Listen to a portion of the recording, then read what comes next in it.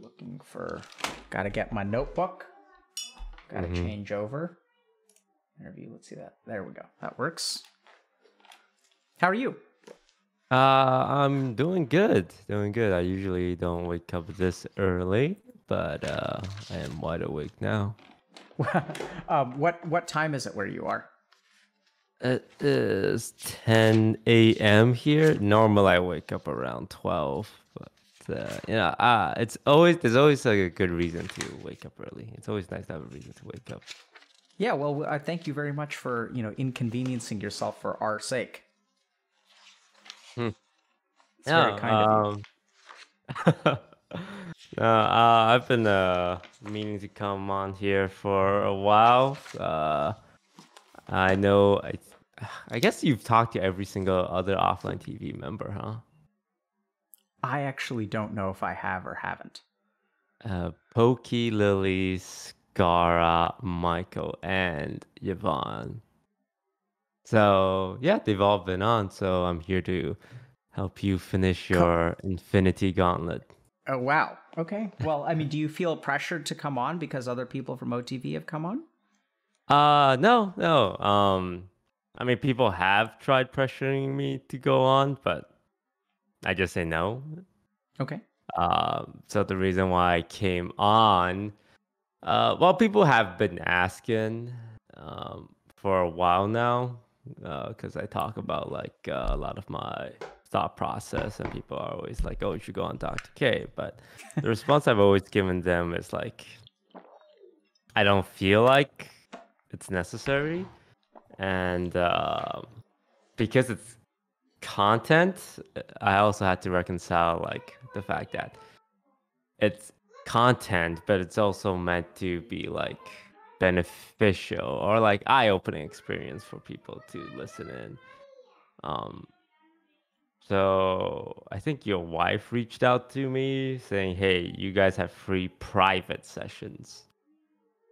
Because I think people from your side, like not your wife, but like people on your team have sent me like 10 emails. I can show you the Twitter DMs. Not sure if you saw, but it's just like 10 requests for me to come on the show.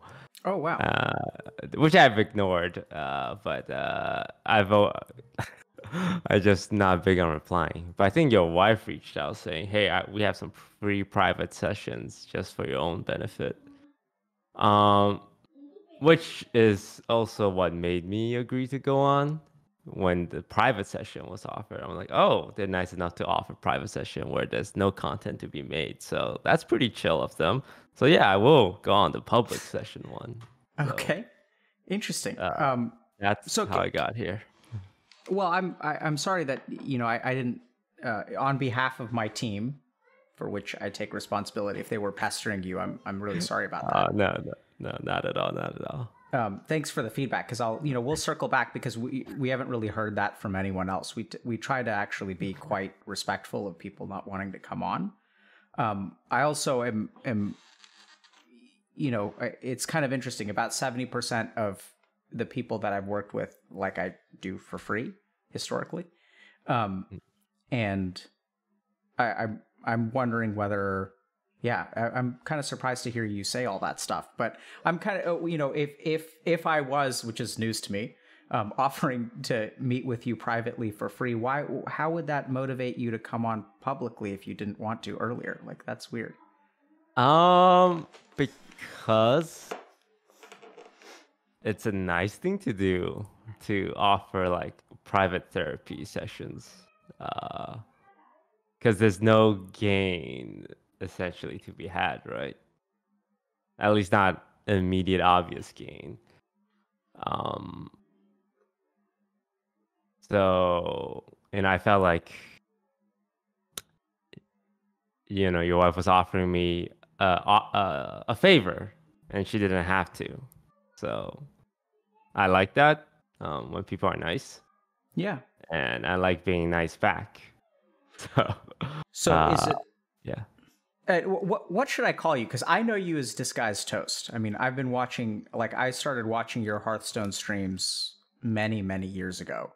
Probably. Wow. Like, back when, like, I also remember, I was watching you for a while because I think you made a lot of, like, meme-friendly content. right? And if I remember the origin of your name, it's what the guy says when you coin out Defias Bandit on turn 1. Yeah, wow. You're an And OG I Hearthstone am an fan. OG. Like back when Chillwind Yeti was actually a solid card, you know? And then, Yeah. and so watched prior to, I still remember actually like one of the most memorable things was when someone leaked your face. And I really loved your response video to that. Yeah. That was wow, that was a long time ago. Yeah, man. And I still remember, if I remember the sentiment correctly, you were like, this is for fun. It's not like I'm actually trying to hide. And like people are sort of taking it too far, and like it's fine. Like I don't mind showing my face, but you know, the whole point was to like entertain people. And it was kind of a meme. Yeah, like it's cooler to have like a gimmick, like especially when you're starting out as a streamer.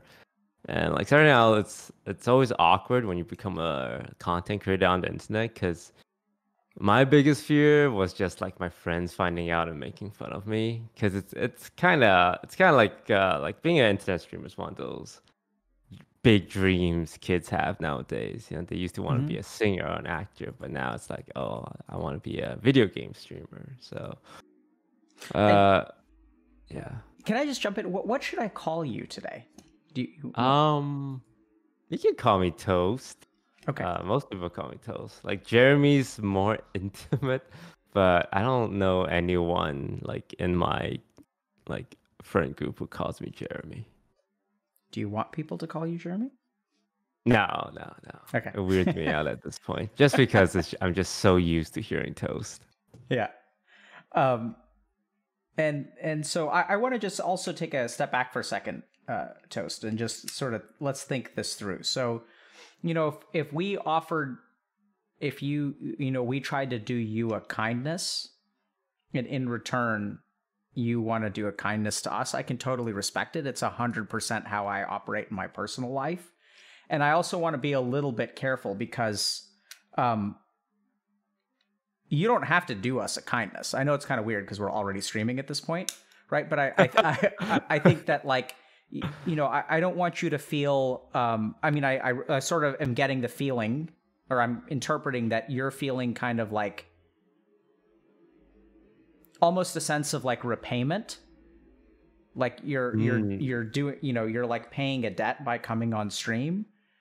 Which I think is going to be interesting because I'm like really curious whether that's a pattern that exists elsewhere in your life. Right. And then, but I also want to be clear that like, I'm actually okay. I know it's going to be weird and I know it's going to be anticlimactic, but like the only way that I can do this, because you're right that it's weird because it's like content and helping people. That's sort of like a conflict of interest if you think about it, right? Like, what am I really here for?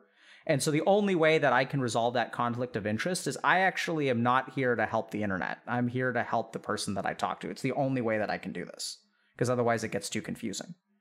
And by having that as my North Star, it actually makes all the decision making easy. And I know it sounds kind of weird, but like what that also means is like, if you're here because you feel like you have to be here because we tried to do you a solid, we can just stop, and I'm totally fine with that. I'm serious. I know. Just imagine the stream ending instantly 5 minutes in. But Toast, let's really think about that for a second, okay? Because like I want you to think about like what lesson does that teach people who are watching? Well, I think the world is definitely better off if every nice act was reciprocated with a nice act of its own, but without obligation to do so. I think there is an expectation, but not an obligation, if that makes sense. Like, I, do my friends a lot solid, and sometimes, rarely, I would ask for one back. But when I do ask for one back, it's not an obligation, right? Because I wasn't nice to you with the expectation that you're nice to me back. But if I lend you $20 on Tuesday and next Friday I ask for $10, like, hey, can I get a loan of $10 and you pay for something? And you say no, I would never like demand, hey, that's not fair. I gave you $20 last week, but more like, in the back of my head, I'm gonna mentally note, I did a solid, but they weren't able to like do one back. And I think that's just human nature, right? I think Absolutely. the majority of people, yeah. So I know it sounds kind of weird, Toast, but I think sometimes feelings of obligation get people to make sacrifices. And I know it's weird, but sometimes those sacrifices I don't think are actually healthy. Mm-hmm. Right. So we actually had one of our coaches brought up an interesting case. So there's a client who's in a relationship, and I'm going to kind of anonymize it, but and they're in a relationship where their partner sometimes has trouble, and they feel obligated to help their partner, even at significant cost to themselves. And it's actually not a healthy situation, because their partner is not actually taking care of themselves. So they are forced to take care of their partner out of obligation. And every time they make that sacrifice, it's like they're holding their partner up while sacrificing their own life. Mm-hmm. And so, I think acting out of obligation, I think it's an honorable way to live. You seem like an honorable dude. I read your tweet longer recently. And so I think it's really cool to see how you have an internal compass that drives you forward. But, I think it's important to kind of at least notice this pattern. At this point, I don't think you're going to leave, but No. But I think it would be interesting, right? Because maybe you would be signaling to people that hey, just because you feel obligated to do something, if it's not something what you don't want to do, you don't have to do it. Yeah. Definitely. The whole reason why I am on here is because I don't feel obligated to, but it's just nice, I guess, to be able to do it. When people badger me for something, it makes me not want to do it more. And people have been asking me to go on. I mean, that's the whole reason why I haven't come on sooner, is because I just didn't feel like it.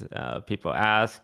I don't really feel obligated, but it's until I feel hey, there's a good reason to. And I'm not sure if there's a good reason to right now, but I was about to ask, what's the good reason?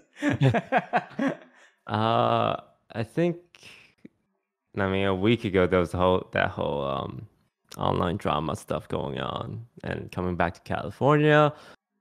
But other than that, I've always felt my life was good enough, and do not have a reason to come on. But I always do like talking about streamer meta, what's it like being a streamer, the stuff we think about, the money we make. A lot of I like doing an inside look at a streamer's mindset, and I think the Healthy Gamer show, does something very similar, where it's an inside look at the the mental health of streamers in general. So I don't know, we can talk about anything really.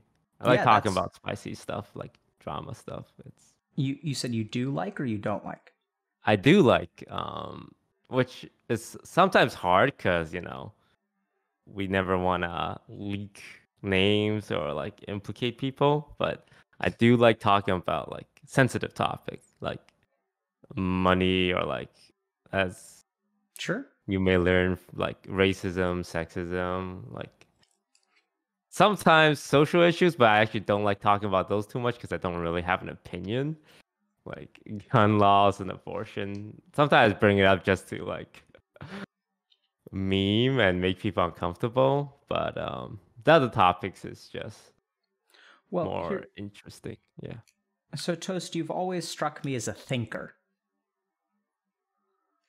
I know you meme, and I know you make fun content, and I know you're an entertainer, but I do get the sense that behind that is actually a lot of thought. And I think your face reveal conversation was a good example of that. I still remember watching a YouTube video where you went over how much streamers make, and you kind of talked about sponsorships and things like that. And so, I think if you enjoy talking about things that are a little bit at the edge of what's polite, I think that that's actually like really fantastic. I think a lot of what you're sharing is like align with like my personal goals and goals as an organization, because I think a lot of times we don't talk about the bad stuff, right? We don't always acknowledge like some of these issues, and that's part of the reason that they continue to go on, because they're never brought to light. So I'd love to hear, whatever juiciness you want to talk about. I mean, if you have any ideas about where we could get started. And then there are one or two other thoughts that I have, unless you have a direction you'd like to go.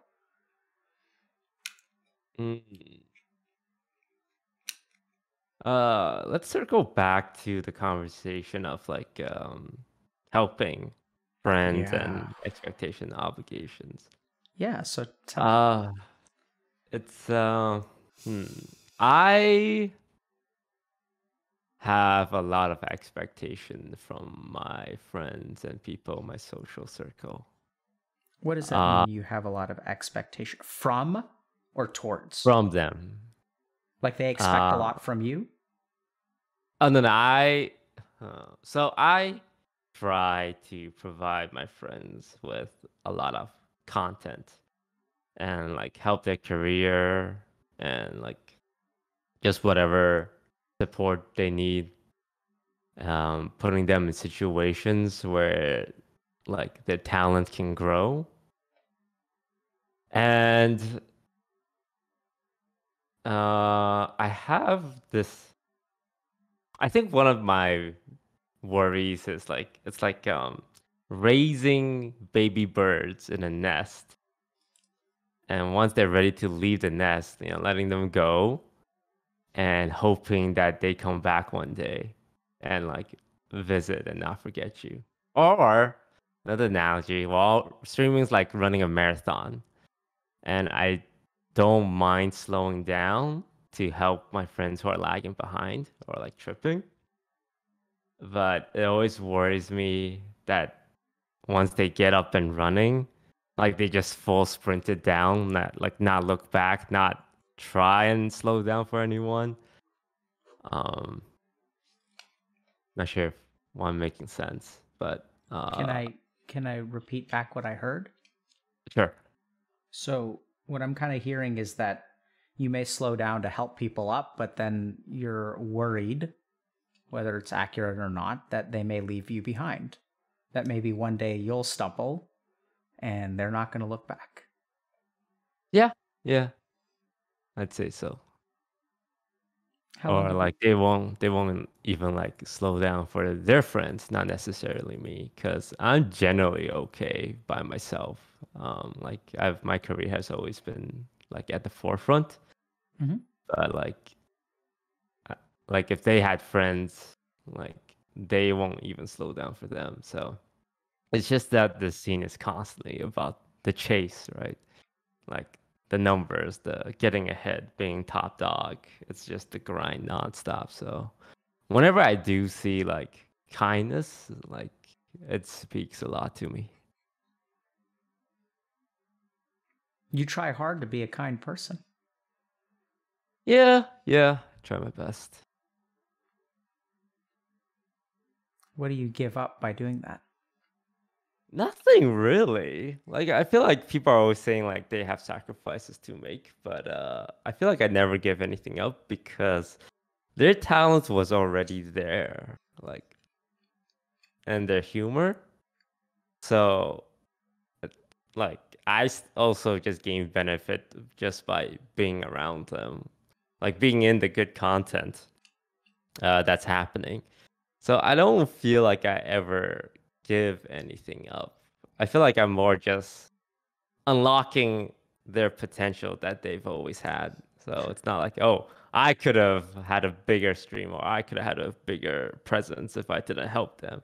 It's never like that. I only benefit from people's success. So it's just that small worry that people are always seeking that next level. Like, all right, what's gonna get me more viewer? Who's bigger than me that I can collab with now that I'm bigger? So let me see if I'm kind of getting you. So on the one hand, it's kind of interesting because you're sort of saying that like, okay, there's the scene, right? And the scene is the grind and growing and like always like, okay, can I collab with Toast? Oh, wow. Like Toast is collabing with me. And then like part of the nature of the beast is like they're going to grow and then like they're going to collab with someone else, right? Because at some point we're going to reach Toast. We're going to pass Toast. And there's Toast back there, but like let's keep going up. And your experience is that it's not like you sacrifice a whole lot in supporting people. That sounds like you genuinely really do enjoy helping people reach their full potential. That you also notice that there is kind of like a benefit, right? Because if you find someone who is talented and you unlock their potential, like you guys can create content together, that content is ultimately like improved the more people, if you get multiple people involved, you can make more than what you could make on your own. Mm-hmm. So I'm not hearing you making any kind of like noble sacrifice, like, oh my God, No, I helped you so much. Yeah. And I gave you my kidney. Yeah, like the reason why I don't feel like too bad about it, because at the end of the day, it's like they are just talented by themselves. They're just not in the right situation. Sure. Or like Sure. in the right game or have the right collab partners. Sure. So sure. You sound like you're very good at kind of enabling people. Like yes. Yeah. Yeah. I would say that's like one of my best talents is not, it's just recognizing good content, because I feel like I myself am pretty limited by like what is possible, because at the end of the day, like I am like sarcastic. I have a sarcastic persona, and my games that I'm good at are very like thinking logical, like nerdy games. And I always felt like I have like a ceiling that is more obvious than other people might have. So I like seeing like how far other people can go. Sure. So where do you think that fear comes from? The fear of sort of being left behind?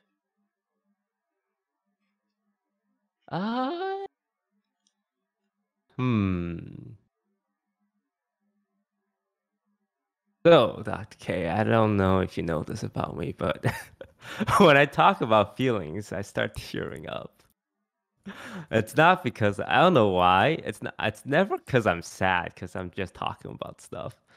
But when I talk about things that are a little more emotional in nature, like my tear duct just start trying to. I think it's because like I don't talk about emotions much, so my brain is thinking, oh, if he's talking about emotion, he must be sad and he wants to cry, so let's make him cry.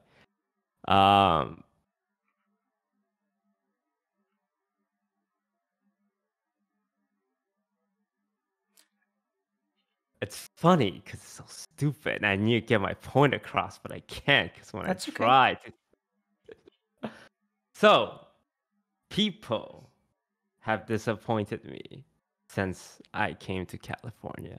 When you're a solo streamer, it's like I'm going to the top, fuck all of you kind of deal. Like I had drama with like quite a few Hearthstone streamers when I was coming up.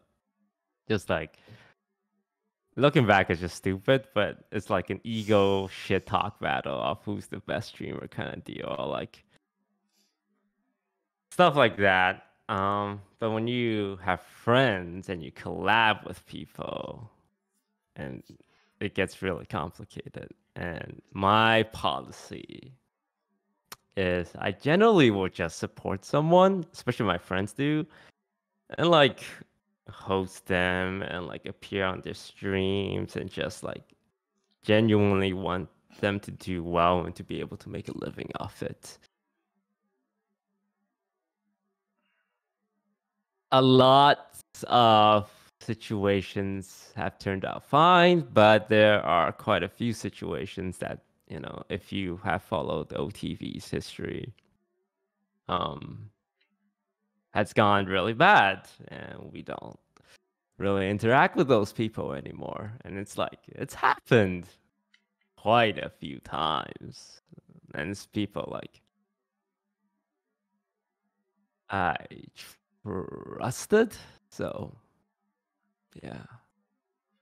So, how you holding up, man? I'm good. I'm good. I know like these things I can talk about and like they're normal to talk about. I just need practice talking about it. But you know, it happened a few times actually, so it wasn't even like a one-off thing. Can And then there's like smaller versions of that that get settled internally too as well. okay. Um, can I ask? So when I asked you a question, you got emotional. Do you know what emotion you were feeling? Ah, not sadness. I Okay. think it's just oh, this is like sensitive stuff. Yeah. Um, yeah, I I think got that impression too. That there's some. What I saw in you is like remembering a hurt. yeah, I don't know. I don't feel that hurt by it. Honestly, I don't know if that's where the fear comes from. It's just like an easy example to point to and say, you know, there are people that I did believe in that end up doing not so great things. So is that like feeling betrayed, disappointed? I think disappointed mostly because they don't usually end up hurting me, or they just end up doing something stupid that hurt other people. What happens if someone Um, does hurt you? oh, that one is more just anger and like vindictive. I'm a very petty person, and I remember the wrongs that are done to me. Okay. uh, there's not a lot of them, but I am the type to kind of hold on to grudges. Um, but I usually react with anger or revenge if I'm personally like upsetted by someone's action. Will you let me know if I get close to making an enemy of you? Of course. Let, Usually it's like really let me know if like I get over the close. line. Yeah, so let me know where that line is, okay? Got it. Sounds good. I do not want to wind up across the other side of that border. I wouldn't say there's really. I don't have any enemies right now. At most, I just have people I don't like interact with. So when someone says to me that I'm a vindictive person who has no enemies, there's a part of me that wonders, yeah, you have no enemies left. Because they're all 6 feet under at this point.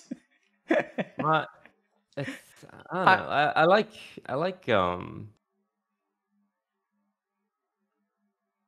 beating people. Like when I was streaming TFT when it first came out, like I made it a point to stream over the time slot of my competition. So I think the first month I was doing 12-hour streams, and they were like timed so that I start right before the first like big TFT streamer gets on, and I end right after the last big TFT streamer finishes for the day. Um, so like I really, and my attitude that time was just like I'm gonna bury this guy. And I don't I don't really like have a problem with them. It's just the competition of being a streamer. But like my attitude back then was like like you gotta stay in second place and I'm gonna be first place and have the viewers. mm-hmm. Um but now that I'm on Facebook and I'm in my killing years, um it's a lot less antagonistic and more just hey, you get yo friends, you guys want to play some games? Let's, I can pop by your stream. And I think that's one nice thing about being on Facebook is I can just provide content to my friends without thinking, oh, well, what about my stream? Why aren't we Mm. having this stream on my stream?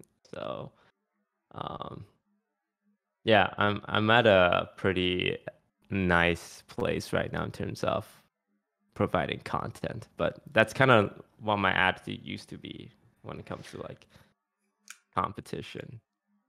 So, Toast, can I just think for a second? Yeah.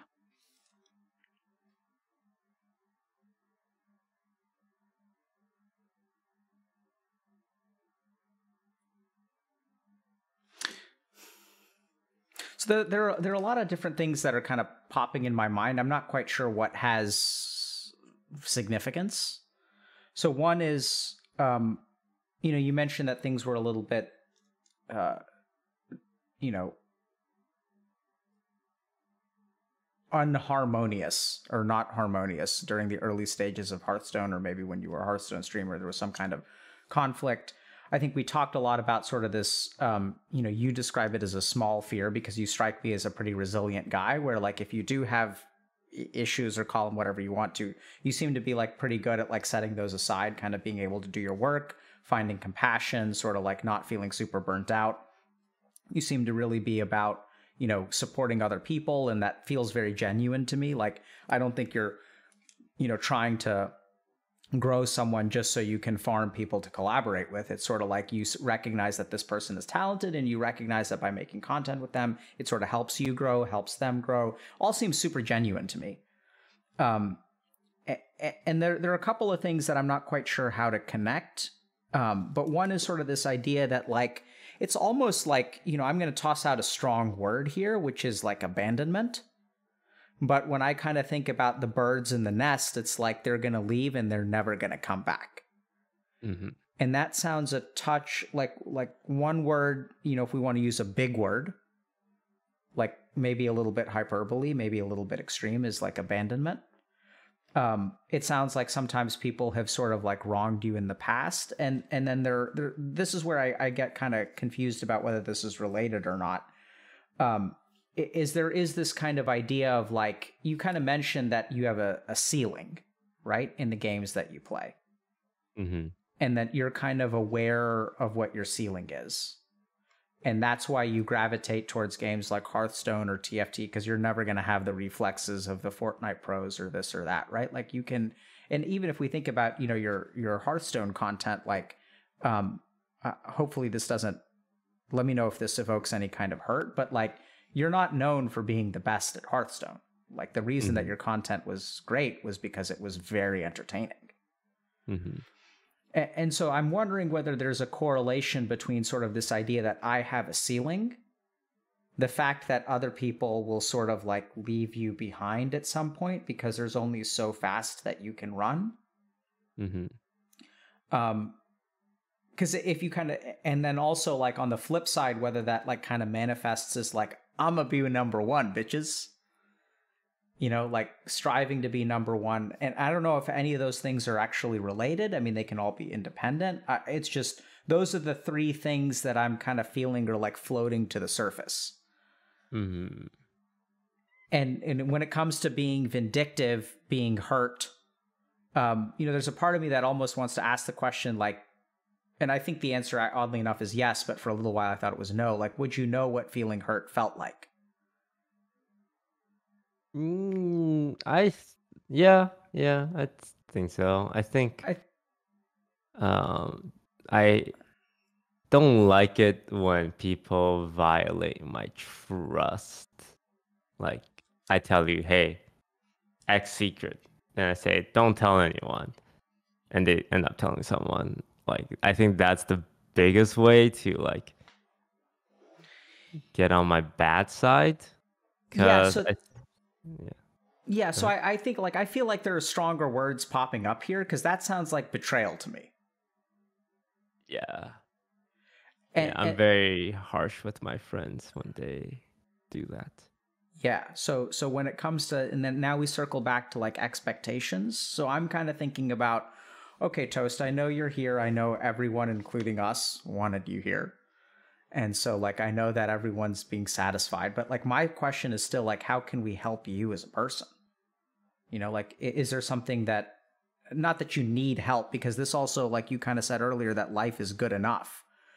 Whereas like I don't think the people, in fact, I think we've created this bias where like people come on here because they've got some problem or some issue or some difficulty.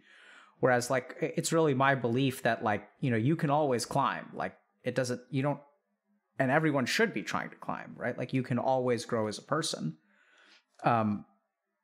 What I'm kind of curious about is whether, and I think if you feel like any of this is relevant or important to you, I can lay out an argument of why I think it may be worth exploring.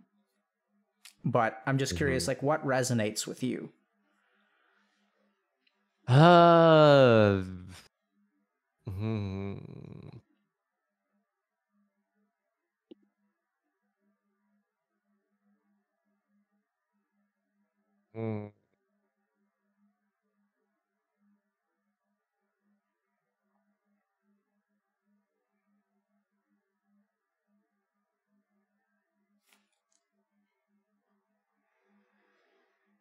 Nothing really pops out. Okay. Like I don't think I have any problems, like emotionally. I don't think so either. But so yeah. Can like I ask? Go ahead. Yep. Can I ask you, how are your romantic relationships? Romantic relationships. I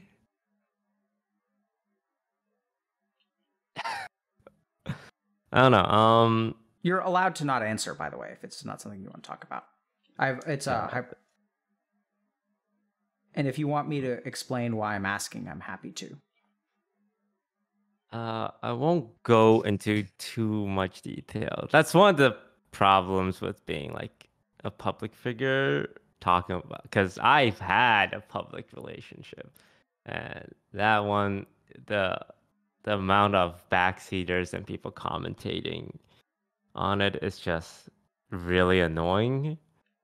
So since then, I've kept my romantic life relatively private. Like I talk about bits here and there. I kind of like not like being in a committed relationship right now because I think it's a lot of work. And can I toss something out, Toast? Why I yeah. ask? So here's sometimes when I work with people like you, and I'm making a lot of assumptions. So I think like maybe what we need to do is just, you know, I'll ask you some basic questions like about your life and stuff. But here's I'm gonna take a shot in the dark. Okay, it's gonna be like one of these like high risk, high reward. I'm making some Hearthstone deck where I have no cards between that are 1 to 5 mana. They're all like they're all legendaries that start at 6. Got it. So the 1 in 100 games where this works out and I survive to turn 6, it's GG. Wow, Freudian slip there. But so here's what I'm concerned about is that I think you have like, I don't know how to put this, but you have a meta in your mind. You have like a set of rules, right? Like you have a strong internal code. There's like a whole system that isn't really in the game. It's like it's in your mind. Like you have a strong set of internal rules through which you operate by. And that like other people may not understand those rules, right? It dictates how you stream. It dictates how you relate to other people. It dictates like, it's kind of like this honor system that you've got going on in here. That sometimes it's kind of disappointing because people outside of you don't adhere to that honor system. And the reason I ask about romantic relationships is sometimes when you have honorable, vindictive people, okay, and that, sorry if that's, you know, a bad way of putting it, but like you describe yourself as petty and vindictive, but you're clearly like a good dude, right? Like, and so like when you have that kind of pattern in your mind, sometimes it creates a lot of confusion and trouble, especially in romantic relationships, because the person on the other side of the table, you're like playing with this meta that isn't apparent on the game board. Because the meta is not like, you know, the game board is the game board, but it's like, it's weird. And you're coining out Defias Bandits, and it's like, I thought we were doing no rush 20. You know, like, Mm-hmm. and so sometimes it can be confusing for other people. So I was just kind of wondering, you know, that's why I ask about romantic relationships, because I wonder if, you know, to put it really like specifically, shot in the dark, because we haven't asked you anything about them, but you know, whether you feel like really let down by someone not living up to expectations, and specifically whether that person didn't realize at all that that expectation was being placed upon them. Mm-hmm. Does that Uh, make any I sense? think, yeah, that makes a lot of sense. I think it's just from my point of view, these expectations are very obvious, like very human courtesy expectations. But I can also see like it doesn't apply to everyone. It's just, because I do have like a strong sense of like what's right and what's wrong. That to me it seems very straightforward, very clear cut. Yeah, you're supposed to behave like this. You're supposed to act like that. One thing I've learned from talking to the ladies is that I tend to be on a very logical scale, and they are generally more emotional than I am. Because being right used to be like the most important thing for me. Not like that I had to be right, but like in an argument, if you're in an argument with someone, one of you should be right. There are some stuff like, oh, should abortions be legal? Like that's an argument where it's just two guys arguing. Like there's no defined correct answer. But a lot of arguments, like someone being rude, I feel like there's a clear cut right person, wrong person. And I had that attitude when it came to relationship. It's like, hey, we were trying to solve a problem and you snapped at me and now we're fighting. So you kind of like broke a rule, right? Mm-hmm. So I feel more justified and entrenched because you violated, you know, what could have been a proper way to communicate. Now it's like name calling or like being petty. Yeah, so I'm hearing a lot of what I was thinking may be going on, which is that, but because I think you say like, you know, because in your mind they violated a rule, but I know, I'm sure that, you know, you're logical and in here, but the point is, I think like I know it's kind of bizarre, but like sometimes like you've got a meta up here though about how the game should be played. Mm-hmm. And sometimes I see conflict because the metas in the minds of the people that you relate to may not be the same as your meta. Does that make sense? Yeah, yeah. Makes sense. People have told me that my way of thinking is not always correct, and that I should be nicer or like be more accepting of people's flaws. But I think I think we have enough of that in our friend group where we just accept people's shortcomings and their flaws, and they're just like, yeah, well, that's just who they are.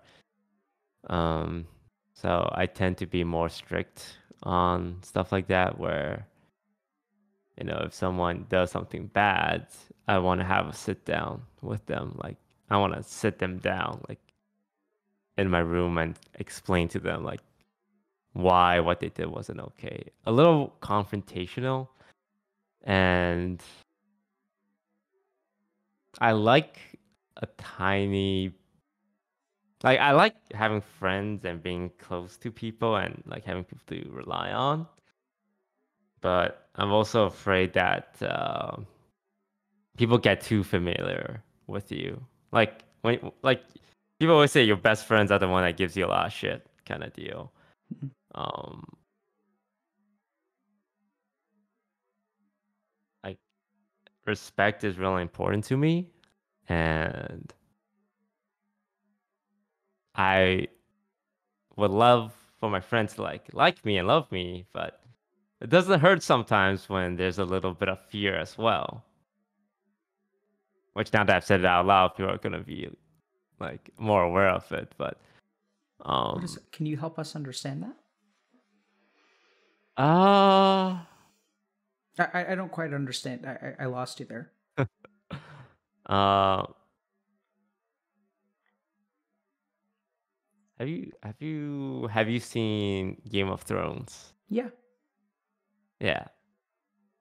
You know, people love Daenerys Targaryen, but some people are also afraid of her. But in both cases, it makes them treat that person with respect. Does that make And sense? yeah, it makes a lot of sense. So have you been...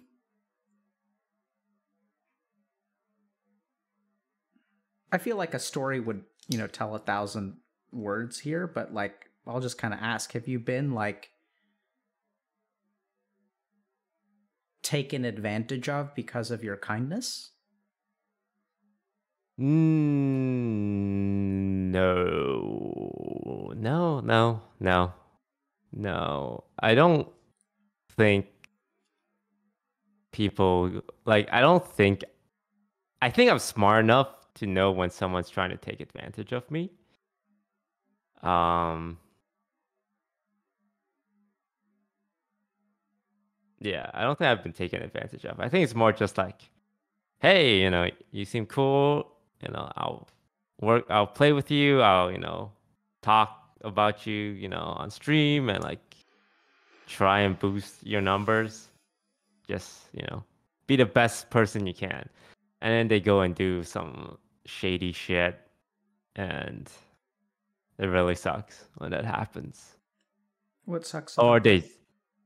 ah, it's like, cause I don't know, it just sucks when people you believe in disappoint you, Not, it's, they never do anything to me. They just do something objectively shitty, and or they just like leave the nest and don't interact with like the people they used to interact with anymore. And how does that feel when they do that? It's like, oh, just another one for the history books. Like, it happens so often in my mind that when it doesn't happen, like, it's really surprising to me. Mm-hmm. Like, I have the expectations, like, you're just gonna one day not, like, gonna be around anymore. But maybe you'll surprise me. How long ago did you learn that lesson? That people just don't stick around? Uh,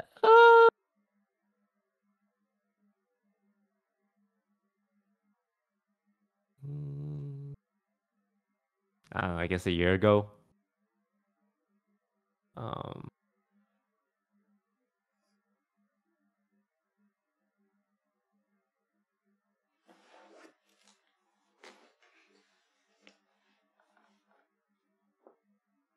when I was in elementary school, I remember sharing a popcorn chicken with this kid in class, and he just kind of like acted as if, "Ha, I just got a free popcorn chicken off you," when I wanted to share it with him. And when he had gum later, like, and hey, can I have a piece of gum? He's like, "Ha, no," kind of deal. And that memory sticks out as like an example of like when when you help people, the expectation is like, don't expect them to like return the favor. Like, I'm surprised when people reciprocate kindness these days. Can you Like, I tell feel me? like that should be the norm. Like, when you Sure. help someone, but like these days when someone does like show appreciation for me, it catches me off guard. Yeah, I think especially in the world that you live in, there's sort of friendship, and then some of y'all are in the business of friendship. Where being friends is actually not, it's like a business decision. and I imagine that makes things quite tough. But Yeah. can I ask you a little bit more about like when you were younger, like prior to, because it was kind of confusing because you said, I was like, when did you learn that lesson? And you were like, about a year ago. And then you told me a story from kindergarten with popcorn, chicken, and gum. So, Yeah. I'm kind of noticing that maybe you've been maybe you've been burned. I mean, it sounds like you got burned by it pretty early. Sort of like Mm, doing just good unto others and others taking advantage of you and not doing what was right or what just they should. in small. I think I just place a lot of emphasis of being considerate. Sure. Um. Can you tell me a little bit about where you grew up? Okay. I grew up in Malaysia. So I was born in Taiwan, but like when I was less than 1 years old, my family moved to Malaysia, and I grew up there for about 10 years. And I kept switching between an English and a Chinese school. So my Chinese wasn't great, and my English wasn't amazing. And when I moved to Canada, I had like the Malaysian version of English, which is heavily accented. And like the word three, like I had such a huge problem pronouncing it three, because I would say tree, and it took like a long time. I had an immense fear of public speaking, like the worst ever. Like I would just go up and just read from a piece of paper, and I know you're not supposed to do that because you're supposed to make eye contact. But I remember one presentation, I'm like, fuck it, I am not taking my eye off the piece of paper and looking at people's reaction to my presentation. Um, had that whole like Asian identity growing up thing of like bringing home cooked meals, but the kids at school having like a negative reaction to the home cooked meal. And my mom ended up making like bologna ketchup sandwiches instead because, she doesn't want me to feel like I'm standing out. Uh, I learned how to for the first year of high school, grade 9, I didn't speak to anyone. Like I went the entire year without talking to anyone besides the yes and no that my teachers would ask me.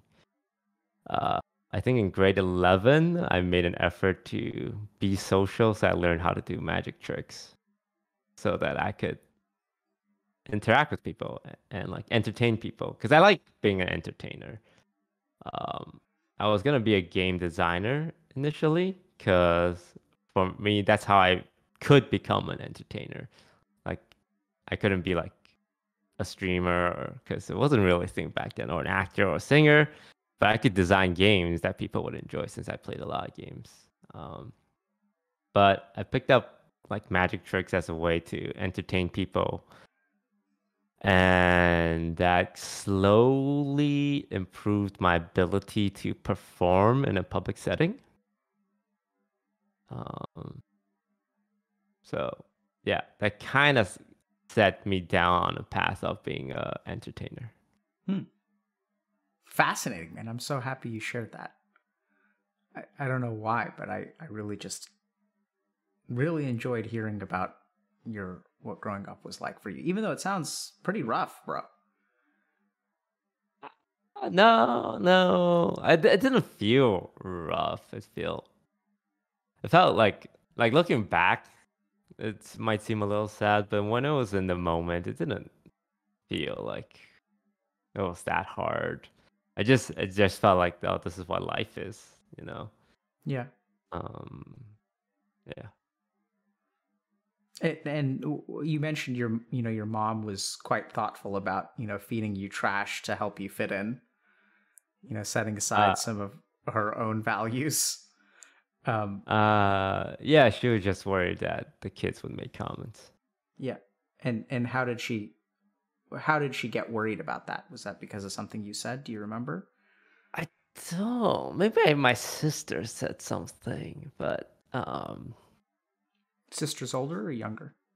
older. I have an older sister and an older brother. How much older? Uh, Well, my brother's 7 years older, and my sister is 2 years older. Hmm. Yeah, their sister's getting married, and my brother just had a child, so they're growing up, and I'm still playing video games on the internet.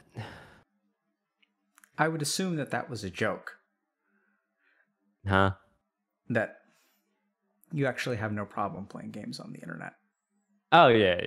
But it's Do you? crazy how like old they're getting. Like how like we people from my high school are literally married and have children by now. But like this industry we're in, it's like people are just playing games, playing games, playing games. How do you feel And about that? I think it's cool. I think I'm not ready to be old just yet. And it's just crazy that some people are the same age but at so many different phases of their lives. Like their kids are some kids are like 5 years old by now. Yeah. Yeah. What do the people and do you stay in touch with anyone in from high school? Oh, I stay in touch with nobody. Not a single person. I do have two friends that I should stay in touch with because they were my best friends in high school, but it's just been so long. I feel awkward uh, re-engaging, so I'm just essentially waiting until I get married or one of them get married to reach out again. It's like, hey, want to come to my wedding? It sounds like you need an excuse to re-engage with them. Yeah. And can you tell me a little bit about your dad? Or Oh, my dad, he worked most of his life in another country, so didn't really grow up with one.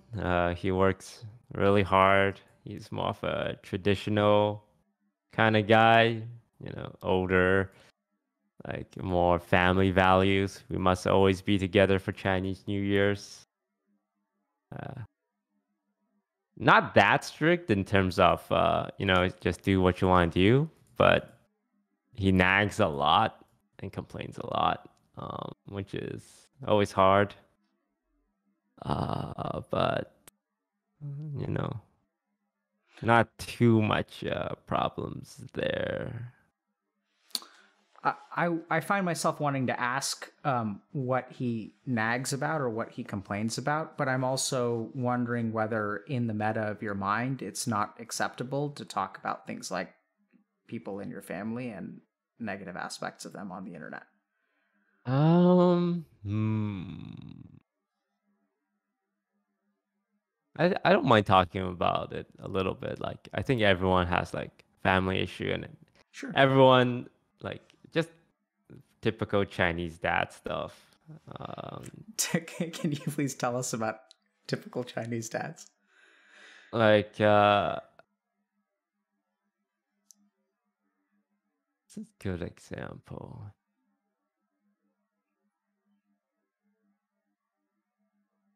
Oh, like when we were fishing, he would keep complaining how I didn't have the right lure because I'm not catching any fish. And like when other people on the pier are catching fishes, it's like, look at them, they have the right lure. This one's not the right one. You got the wrong one. And then I started catching fishes like 30 minutes later. And like the whole time I was thinking like, no, I know what lure they're using. I got the exact same one. This is the right one.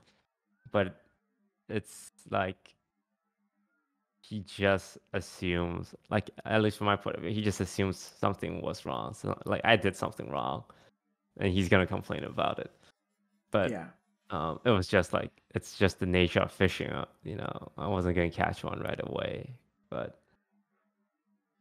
like stuff like that where it's just like, bro, I just am here to spend time with you to catch fish with you, and I have to keep listening to how I got the wrong lure, even though I know it's the right one. Yeah. So It's a lot of stuff like that. it's got to be rough to. I mean, I know you're used to it, and I know it's typical, I'm Indian, so I think that there's a lot of commonality between typical like Chinese dads and typical Indian dads. Um, at the same time, I've got to imagine it's like frustrating to be blamed for lack of skill when it's RNG. Yeah. Like I feel like I can't be allowed to make mistakes because like when you learn to do something, you're gonna make a lot of mistakes. Like first time you learn to knit, like or ride a bike, you're gonna make a lot of mistakes. But it's just a pain in the ass when like your dad is next to you, like paying so much attention. So the second you make a mistake, he just says, "Well, that's wrong," and you're thinking, "Well, obviously I know it's wrong." But how am I gonna know what works and what doesn't unless I'm actually trying to learn? But I didn't tell him any of that because I didn't want to snap at him. And like he's at a pretty old age, and I'm at an age where I should be accepting and understanding, and just saying, "Oh, that's just dad being dad." But it does make it difficult to spend time with him sometimes.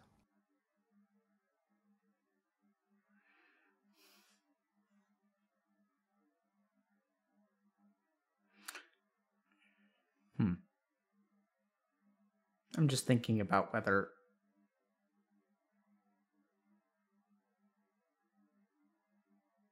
Yeah, thanks for sharing that. I was just trying to think about whether it's worth talking about further or not. Probably not.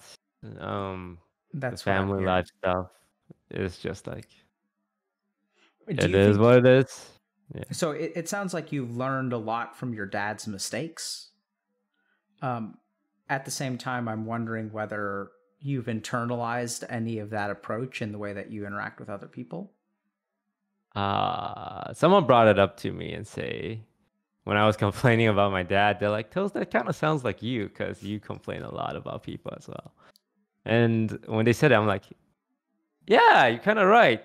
I do like." Because from my point of view, it would be the similar to my dad, where you just want people to like do better. Like, let's say they're doing a golf swing, and I'm in the back saying, "Oh, you should adjust 5 degrees here." But I just do it for everything. Like when people are streaming, or like when they're playing Valorant, and I'm backseating them, like, "Yeah, you should take a look to your left here, and like, you should go do this, go to do that." And I can see how I am similar in that sense. So since then, I've been a little more aware at giving feedback because I know some of my friends are more receptive to it, and some of my friends are more like, "Bro, why can't you just be happy for me, man?" Or like, just if they get 80% on a test, I need to not focus on, well, this is how you should have gotten 90% or 100%. So I think it did subconsciously rub off of me on me, and yeah, like the whole thing about like having respect, I think is a result of that. What do you Like mean I by am that? becoming like my dad. When we eat dinner or lunch, like the rule is nobody touches the food until he does. And like a lot of Asian superstition kind of deal and like tradition, like we always have to be there for Chinese New Year. Um, I think played a role in like how much respect you should show to your peers, to the elders. Very Asian Chinese stuff, I guess. Yeah, so I can definitely see the cultural component. So I'm going to circle back to romantic relationships for a second. Do you see this behavior as sort of influencing your romantic relationships? Uh, mm, well, I don't think so. I mean, I've only been in one real relationship, so I'm not an expert on it. Um, yeah. Um,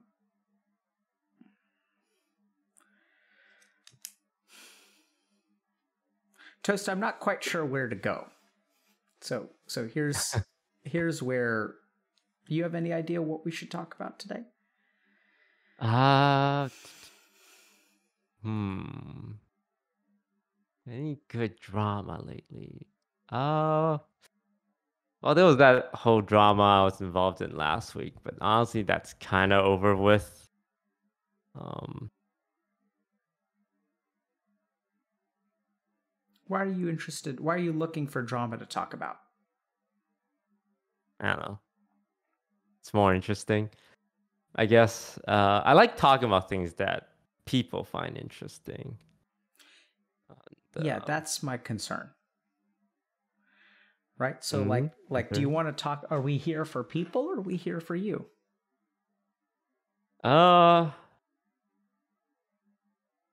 well, I've said this before, a while ago, is that my biggest worry with coming on the show is that, like, I'm really smart when it comes to like PR and marketing, and I worry that the things I say on the show is designed to evoke some kind of positive feelings towards me. It's like, oh, Toast is so genuine, or Toast is so vulnerable, or Toast is so like whatever. Now that we had the inside look into how his mind works, we see what a wonderful person he is.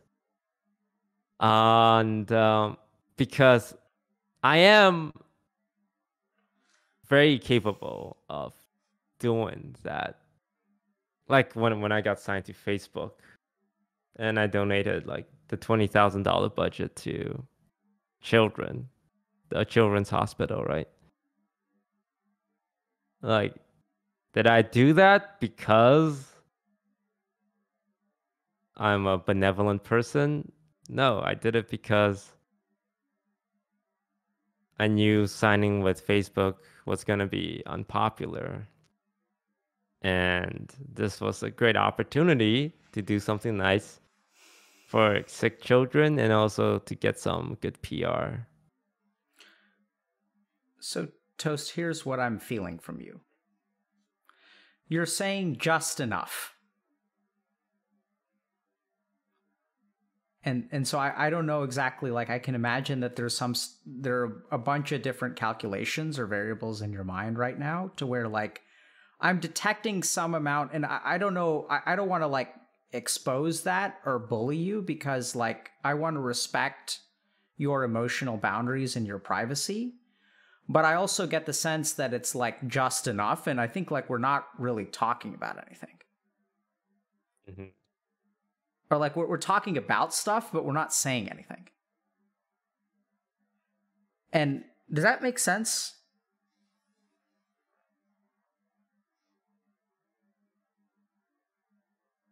Kinda. Like, I feel like we would never talk about anything that I didn't really want to talk about. Maybe I should talk about, but Well, yeah, so I think that's what's going, like, so I think that like I need to understand from you, you know, whether because I try to talk to people. Like what I want to talk to Jeremy. I don't want to talk to Mhm. Toast. You know, and I think what we're here is to do is to try, like at least what I'm here to do is to try to help you. But I think we can talk about like if you feel more comfortable doing societal commentary, if you feel more comfortable, you know, having everyone get emotionally engaged with drama so that we don't have to like talk about you, like that's fine. Like you're allowed to say I don't want to talk about this. But what what I'm feeling from you is that, you know, you're like sharing some stuff about your family, but like at the end of the day, like there are 1,000 questions here that I feel unsafe asking, because I think that you and I are like doing a little bit of tango where we're like skirting around a lot of stuff. Mhm. And so I think what we've got to do is kind of take a step back. How do you feel right now if I say something like that? Like, do you feel pinned down or attacked in some way? I think it's pretty accurate. I just don't know, like, at least consciously, I don't know where that wall is. Like, I think it'd be easier for you to like press on something, and like if I try to like deflect or like So minimize it or only give here you we crumbs. here we Yeah. go. Why is there a wall in the first place? Because we are in a public setting and there are viewers, and not just viewers live here, but like people who are gonna watch the VODs and put it up on YouTube. Like That's a they're really good answer, but I don't think that you have a wall just when you're streaming on the internet. mm, That's an answer that ah, I can never argue against because you're right. mhm. And I think you're hiding behind it. What Mm. walls do you have when no one is on camera? When no one is on camera. I don't really talk much when there's no camera on. Like I'm a So, introvert, so I'm normally really quiet around my friends. yeah, good. So that's a wall. It's not just because you're an introvert, right? So, like, now we get to the crux of the problem is like, you can be Toast, but like, I think the problem here is that I'm not interested in talking to Toast. I'm interested in talking to Jeremy. This is a conversation between two human beings. Like, at least for me. Like, that's the only way I can do this. Like, personally. Like, I can't, like, don't give us a show, Toast. I I mean, I feel like uh, go ahead. Go ahead. I feel like my entire like life is just being an entertainer, being on display. Like when I play, even when I play games with friends, like I would want someone to be streaming. It's like it's really weird for me to play games and no one is streaming it. It's really weird for me to do like anything without it being content, because my mind is just constantly thinking like, how do we turn this into like entertainment for the masses, right? Why does your mind do that? I think people. I like making people laugh, and I like entertaining people, and Why do you like kind of. that? I think it's because I didn't have friends in high school until I became like a magician and I entertain people, so I kind of associate being entertaining to a lot of my self-worth. So, if you don't entertain us today, what are we going to see?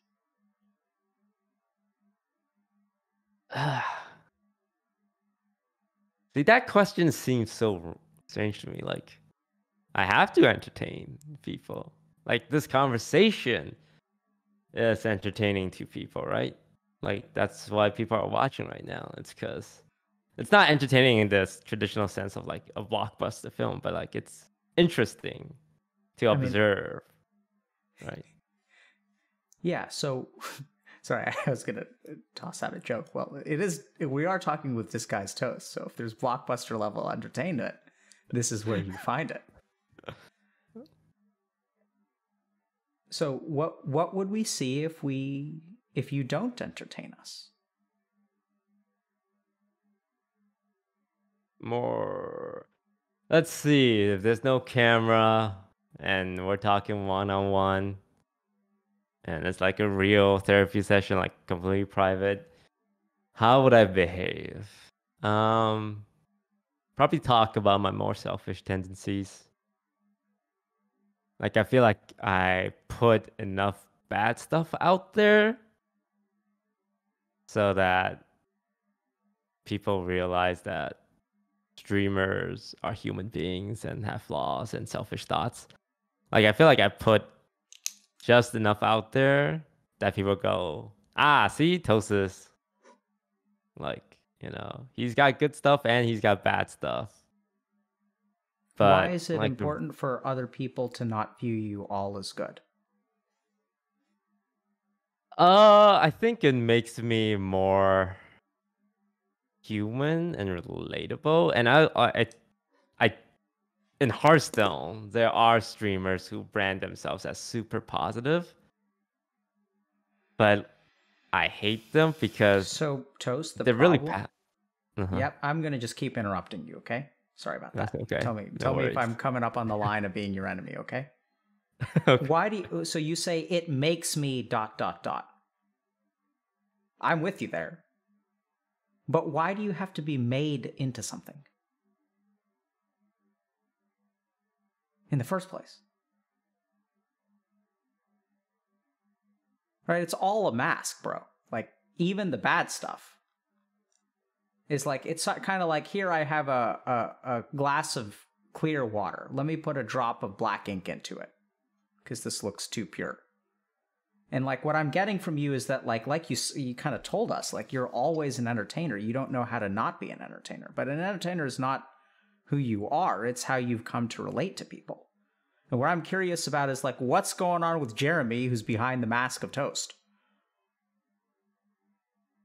Mm.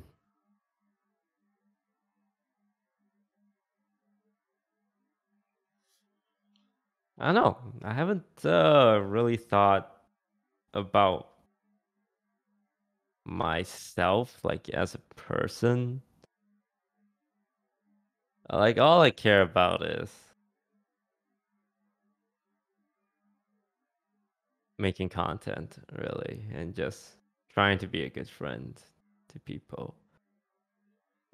Cause I don't think it's a bad thing to base your happiness on how much you help other people, like your friends.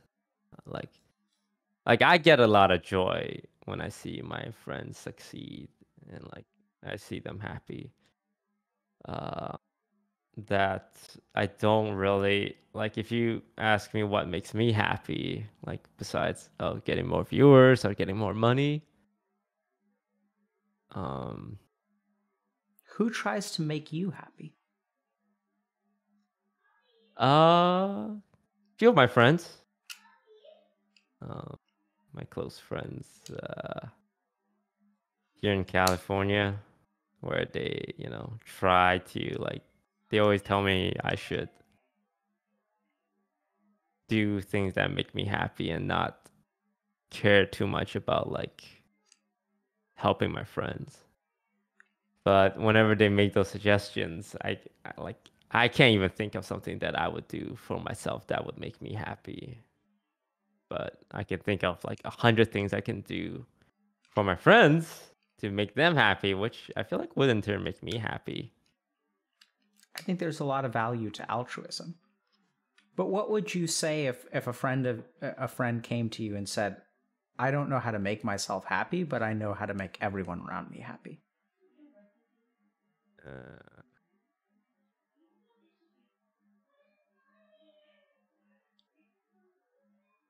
I only think it's a problem when that person who's helping others sacrifice their own happiness and their own mental health to do so.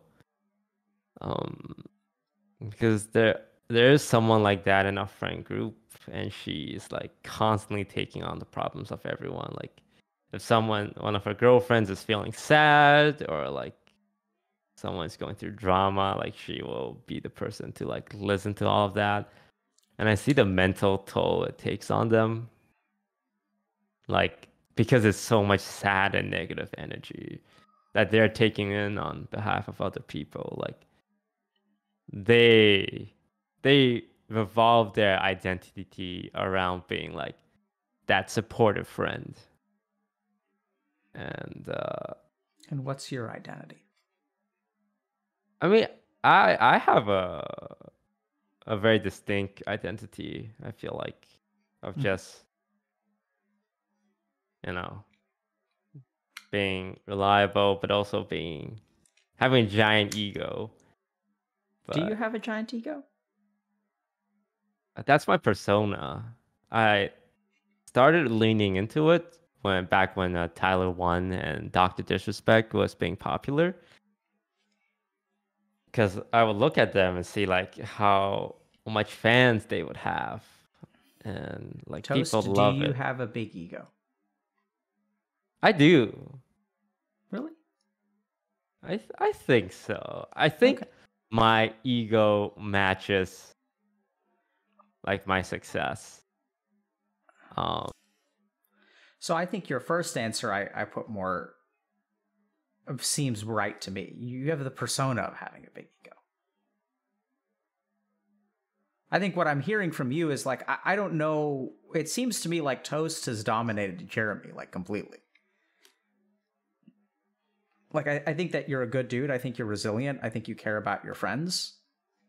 I also hear that what you figured out is a formula that like, oh, if I make my friends happy, that in turn makes me feel good about myself. But there's something weird going on here, man. Like there's something about like you being an entertainer like all the time.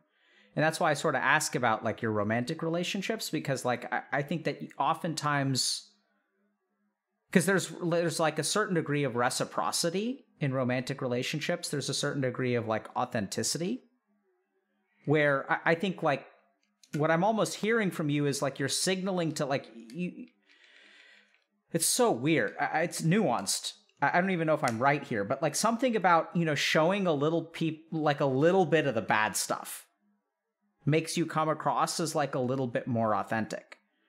But there's this part here where like I think that, you know, if I had to just really make a blind judgment here, and I think this is probably where I'm going to be wrong, because I think you're pretty well constituted, for lack of a better term.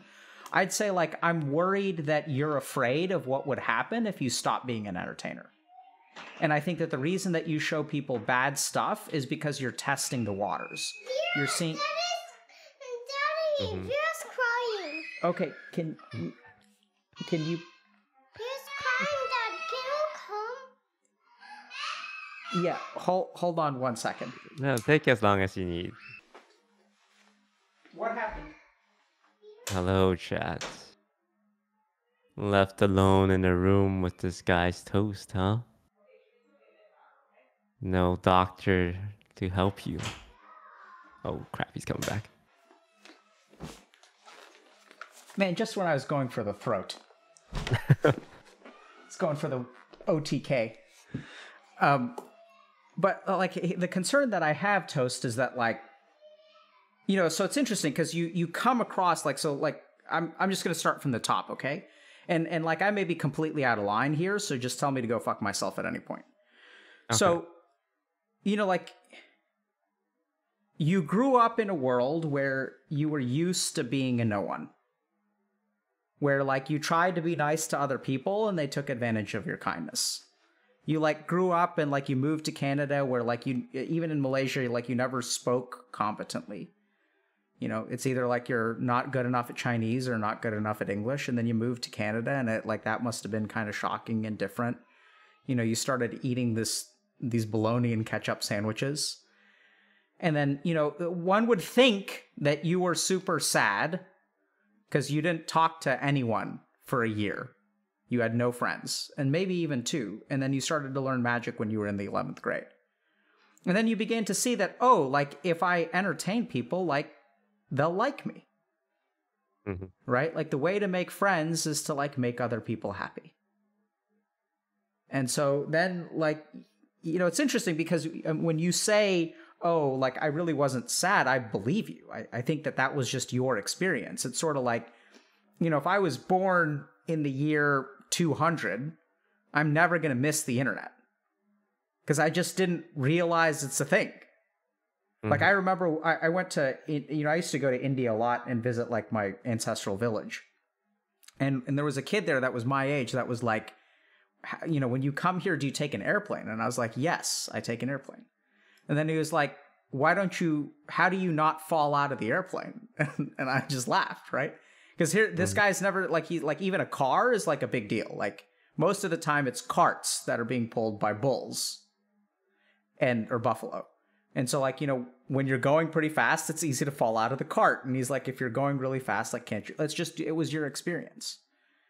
And now what I'm hearing is that you've become an amazing person. Like, you're clearly, like, you're a good dude. You help people. You get enjoyment out of it. I don't think you're a sociopath or anything like that. But then I think that there's this weird dilemma that you don't even know exactly how to recognize. And like sometimes when you talk about emotions, it's like it gets pretty confusing pretty quickly. Because I think somewhere along the way, you learn how to turn down the volume on your emotions and like put on a show. You become toast.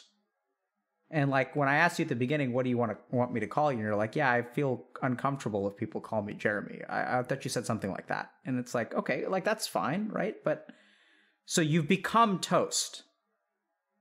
And even then, when you think about like there are people that you care about from high school and you need an excuse to reach out to them. And it's like, why is that? And it's kind of weird. Like I understand it. I understand it 100%. And I think it's because like you're toast to the internet. Toast is a cool guy. Toast is someone that everyone wants to be friends with. Toast is legit. But with your friends, you're Jeremy. Like Jeremy is like a different kind of guy. And so then we get into some of this weird stuff, like when you're, even as you come on here, like there are a lot of like calculations going in your mind. Like, okay, am I making content? Like, what are people expecting? How do I give people what they want? Because that's just, it's become, I was about to say second nature to you, but actually it's become first nature to you. You're always thinking about content and stuff like that.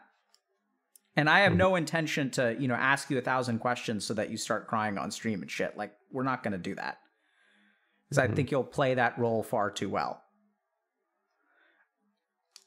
But I think that somewhere along the way, there's a part of you that's like struggling a little bit to like know whether is this person going to like toast? Or is this person just here for toast? Or are they willing to accept like what's underneath? So I think you test people.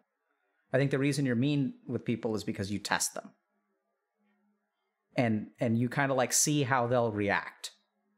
And oddly enough, it's kind of like the people, I think that you'll feel, this could get into weird patterns, where sometimes when you test people, it's actually like reassuring to you in some way, depending on how they respond. Because it means they're willing to accept the person who isn't doing magic tricks. And then like the closer you get to them, the more of the authenticity you show. And it's interesting, right? Because you're a little bit risque. I think that's become a part of your persona, but I think it's a part of you too, because I don't know if you know what you can, like, what people can handle. Like how much, here's the question. How much of Jeremy or Toast can people handle? Because I guess in your mind, you don't think it's very much.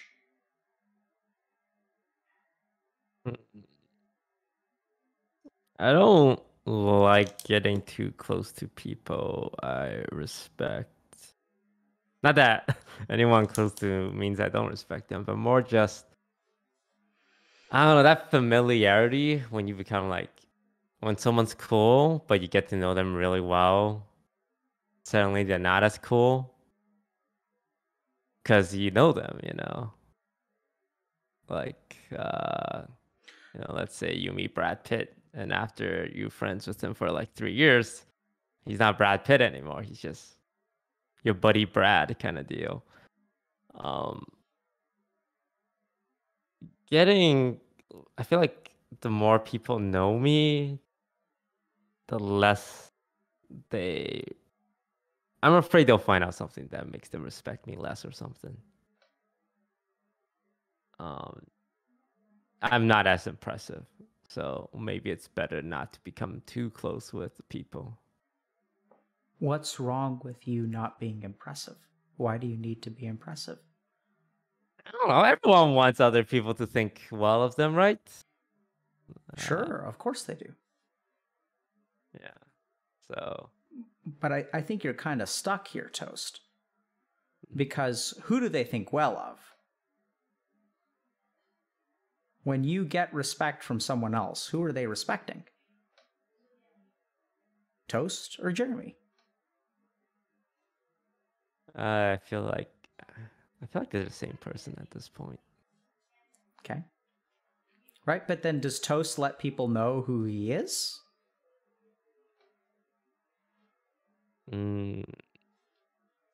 Yeah. I don't know. Like when you talk about Jeremy and you talk about Toast, like in my mind they're the same person. Okay. at this point. I don't know if there's any separation.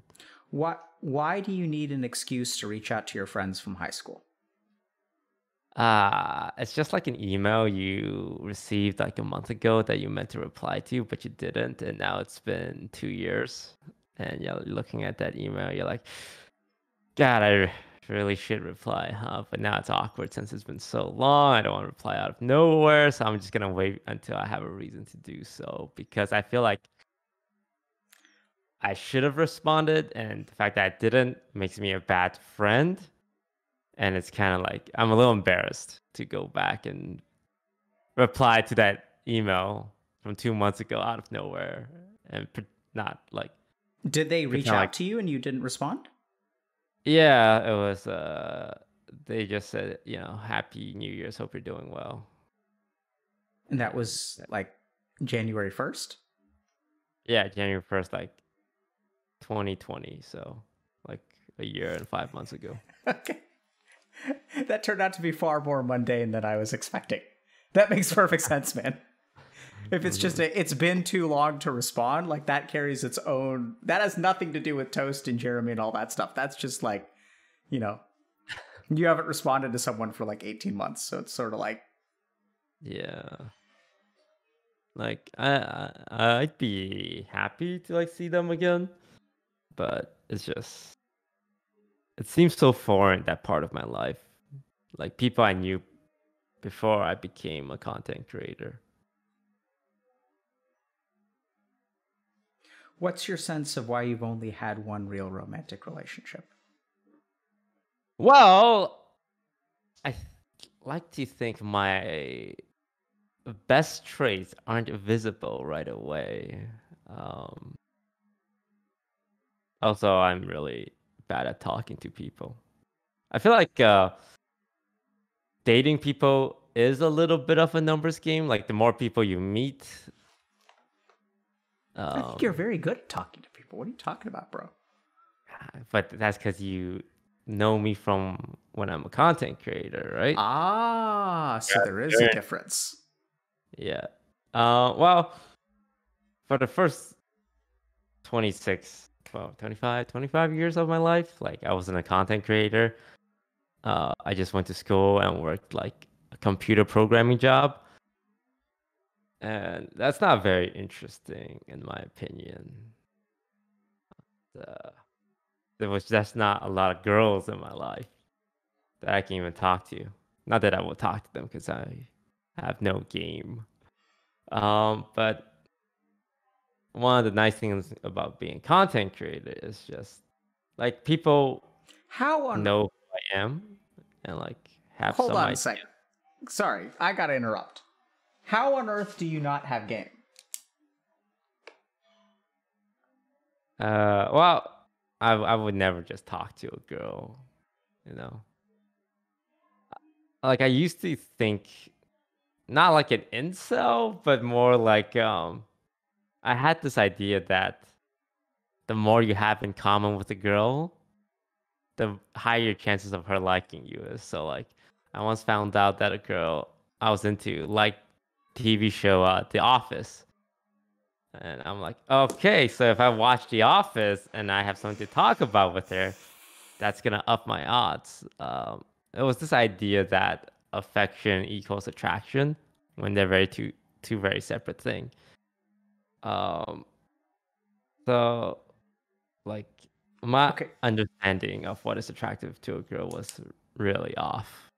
So are you telling me that the reason that you're not in a relationship right now is because you don't know how you have no game? That's the reason why I didn't have like a relationship for the first 25 years. Since becoming a content creator and a mega chad, I have learned that it's hard. Like when it comes to relationships, isn't it just you're either gonna end up with them for the rest of your life, or it's just a temporary thing, and you shouldn't get too attached. That's a question. I'm curious why, is that why you're not in a relationship? Because Yeah, I don't think I'm ready to like go into a relationship and with the mindset that like I'm gonna make this work and this is the expectation that we're gonna be together for the rest of our life. Because I feel like that should be like the mindset you have. Not necessarily like this has to work out, but more like you should get into a relationship with the expectation that it's gonna work out and you guys are gonna get married. But So you have game now, right? I have fame now, and I have like it's easier for me to believe that girls are into me for me. Toast, you're doing something slippery. You're being slippery. So when I ask you what, like, because here's the thing: every now and then, you give me a really good answer, and it's one that makes a lot of sense, and one that I can't push back at all. Like if you're like, oh, like I'm not ready for a relationship, like because like the relationships are about commitment, and like I'm just not ready to commit. And it's like, bro, like if you're not ready for a relationship, makes perfect sense. Like if that's really the reason, like absolutely makes perfect sense why you're not in a relationship. But when I push and I say, is the reason you're not in a relationship right now because you're like not ready for a commitment? And you can say like, but then we get to this fame and game stuff, and like that's where like someone doesn't smell right. It's like I think what we're hearing is like the answer from The Mask, right? Which is like it makes perfect sense, and I'm not saying it's wrong, but I think there's something else like underneath, which is like what you have now is fame. So like, who are they dating?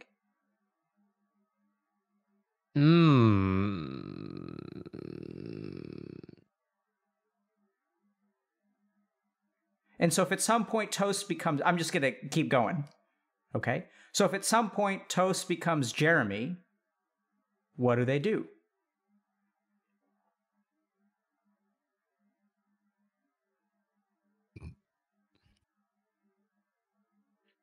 They leave the nest and never come back.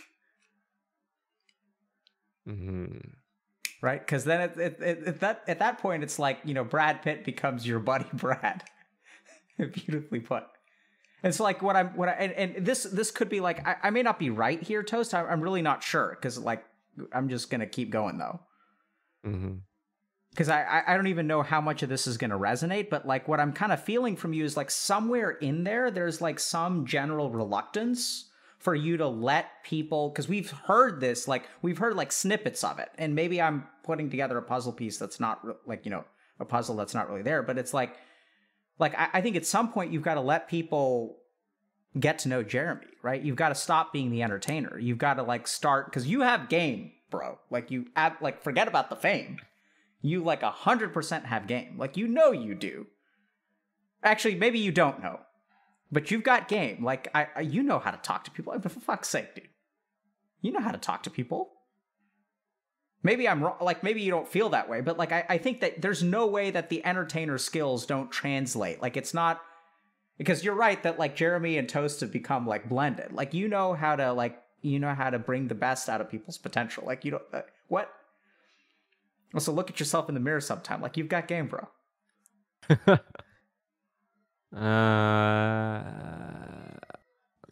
One thing I will say, it feels like it's a little easier in this scene because most gamers are not that socially aware. And it's just because I've been a streamer for so long that it came eventually, like being able to talk to people. Yeah. But yeah, now I feel a little more comfortable, but it makes me feel a lot better going to conversations that people know who I am. Because it makes me more comfortable. Not that they know I'm a big deal, but more like they would find me interesting to talk to. Right. So this is I think it may be hard, Toast, but like, why do you think they wouldn't find you interesting to talk to anyway? I mean, I don't really stand out. Like, if you take away you know, the fact that I am a streamer, like what you end up with is what you can find anywhere, right? Like some form of higher education, into like slightly sarcastic personality, a little above average IQ, but not very productive, goes on Reddit a lot.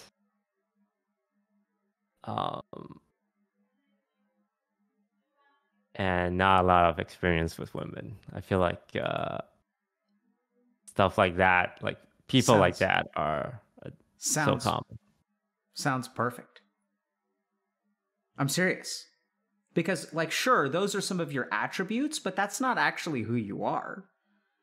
You're engaging, intelligent, funny, kind.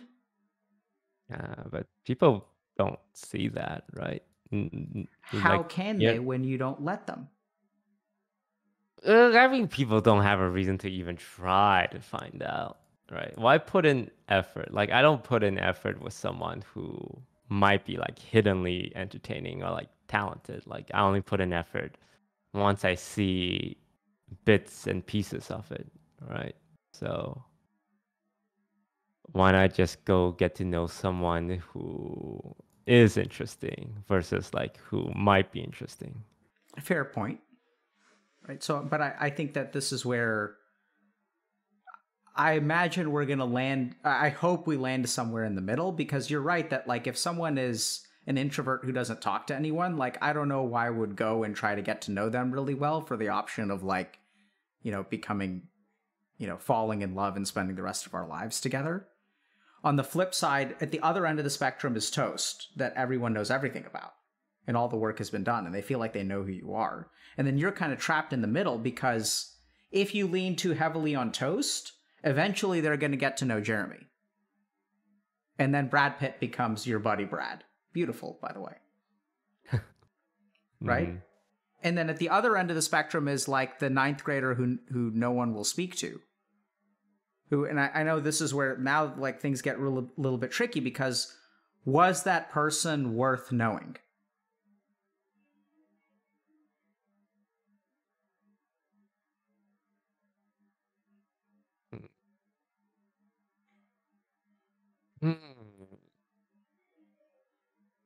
No, I don't think so. I think in this world, society, I think just in this, at least in this scene, the streaming scene, it's like sink or swim kind of deal. Like if we constantly think about like what someone could be, it's really hard, because you can help so much people, right? There are so much small streamers who are struggling out there, who are just looking for that chance. But my like way of thinking when it comes to stuff like this is like, bro, it's up to you to make yourself interesting, and like it's up to you to entice people to want to get to know you better, right? Like you might be interesting underneath all that, and have a lot of potential in you, but people shouldn't have to go like finding out, right? Yeah, so that's kind of I think it makes a lot of sense, but like I also think it's weird to hear you say that, because there are a lot of people out there with a lot of potential, whereas like what are you good at, Toast? You're good at bringing people's potential out. Yeah, I would say so. Which sounds to me like a little, like now I get confused, because I'm with you. Like, so I think in a sense, everything you're saying makes sense, that if you want to make it as a streamer, and if you want to, like, I think this is true, like if you want to find a good partner, you got to advertise.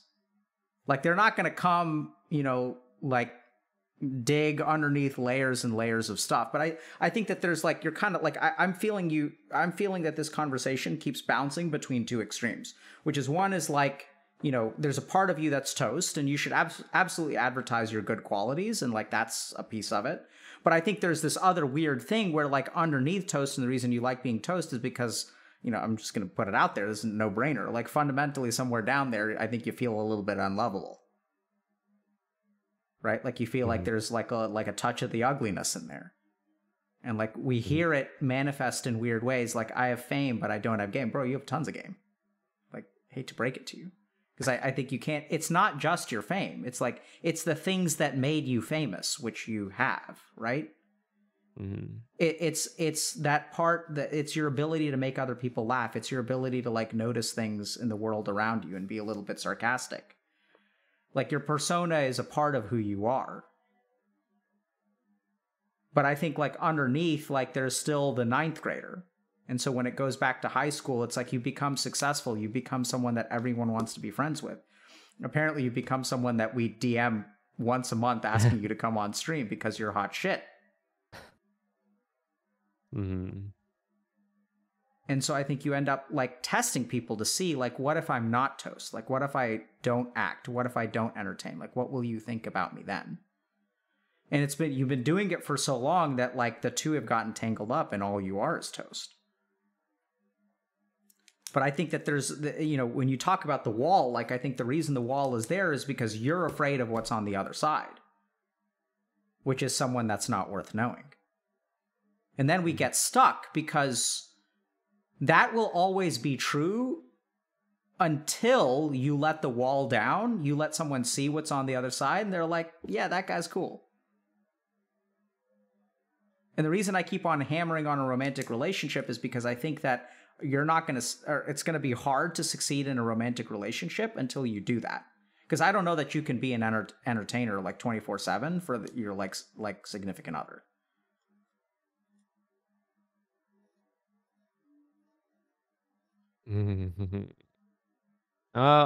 The solution is to just be entertaining all the time, from the sounds of it. Like I guess that's the way I think. Like I understand the way it's not the solution, bro. It's the problem. Because do you see what you're doing to yourself? I'm elevating myself by constantly pushing myself forward. Yeah. I mean, you're trapping yourself by going to higher and higher elevations. It's like you're like a cat that climbs up the tree and doesn't know how to get down. Like the solution is not for you to be entertaining 100% of the time. It's the opposite. How does that sound to you? I would rather just figure out a way to be even more entertaining, honestly. Okay. So, toast. Yeah, keep going. Sorry. It's just like, you know, I started off as someone who just posts infographics on Reddit, right? And then I became a Hearthstone YouTuber, and then a Hearthstone streamer, and then a TFT streamer, and I moved to California and like became like not just a Hearthstone gamer, but like a content creator that collabs with other content creators, and then, you know, offline TV, and then Among Us blowing up, and now like being friends with like even like people who I look up to, or like content I used to watch, right? It's just like this career is just a constant sense of like, you know, let's keep going. Like I want to work in Hollywood. I want to write a script. I want to like meet Taylor Swift kind of deal. I want to be friends with Taylor Swift kind of deal. But there's this sense of just constantly elevating yourself, right? And because we see streamers become irrelevant very often. They might have 10,000 viewers one day, and like next year the game dies, or, you know, they take a break and become irrelevant. And yeah, it's just constantly pushing yourself to raise yourself up. That sounds exhausting. Yeah, but, you know, in terms of job, like it's a pretty good gig, you know. What are you hearing me say? You said it sounded exhausting. Yeah, but in general, like, do you get the sense? I feel like I'm trying to present something to you, and I don't think we're on the same page. What do you think? What are you hearing me when I try to understand you? What are you hearing? Like, what's your impression of what I think is going on with you? Impression is that I revolve a lot of my identity and self-worth in being like an entertainer. And like you said, it's exhausting, or it's like people like constantly having to like push and like being entertained 24/7. Like it's definitely meant to be taken as not a great thing, right? As a tiring thing to do over and over again. But is that it? It just feels like the scene it's very dog eat dog kind of deal, and that's kind of what I like about it as well. So Yeah, I think that's a good summary. What are you hearing? What am I advocating that you do? Not revolve my self-worth around like I should do things. I don't know. People like, should I learn to do things that's not content? Should I pick up a hobby for myself, for my like own mental health? But what if my own mental health is just like my hobby is being an entertainer, right? Okay. So I'm going to ask you one more question, Toast. You can dodge as many questions as you want to. Please be completely honest with this one. No dodging allowed, okay? On a scale of 1 to 10 of stupidity, 10 being this is the stupidest idea that's ever been conceived in the world, and 1 is this is absolutely brilliant. What do you think about the plan that I'm advocating for you? Is it just the dumbest fucking shit you've ever heard of, or is it absolutely brilliant? What's this plan specifically? To try to be less of an entertainer. To try to show people. Which one? Which number was the dumb one? 10 is a dumb one. Then it's 10. Okay. Good. Yeah, I mean, my career is based on being entertaining. I completely. It'd be crazy to not think about content all the time. And it's like I also enjoy doing it. It was something like, oh god, I hate doing content, or like I can't think about that stuff right now. That makes sense, but like the idea of getting more people to like me is really appealing to me. Like on social media, like what post would people want? I agree. Great. Why is it sometimes appealing? I try and force things. Sorry, go ahead. Why do you want to be bigger? I believe I am destined to have a big impact on the world. It's like main character syndrome. I have that. Like, there's no way I've been put on this earth to just be a regular person. I'm here to have an impact, like a big impact. And it might be on my deathbed that I realize, turns out I was just slightly above average. But like even now, my expectation is that in 10 years, I would have done, or 10 or 20 years, that I would have done something that leaves a huge impact on the world. And I think at this rate, it might be something in the entertainment scene. Maybe in 20 years, that streaming, it's like you got music, and then you have movies and TV, and streaming is like right alongside of it. And like people will remember me as, I don't know, a Walt Disney of streaming or Steven Spielberg of streaming. I could end up being something else, like, I don't know, maybe I start caring about world hunger or something. But that's why I want to get bigger all the time. It's like I'm fulfilling my quote unquote destiny. Beautiful. Love it. How do you feel about sharing that? You think you overstepped a little bit, showed a little bit of what's underneath the mask? No, I've talked about this a little Okay. bit. This also feeds into my whole ego persona, which is why I'm okay with it. And a lot of people say like everyone's the main character in their own story, right?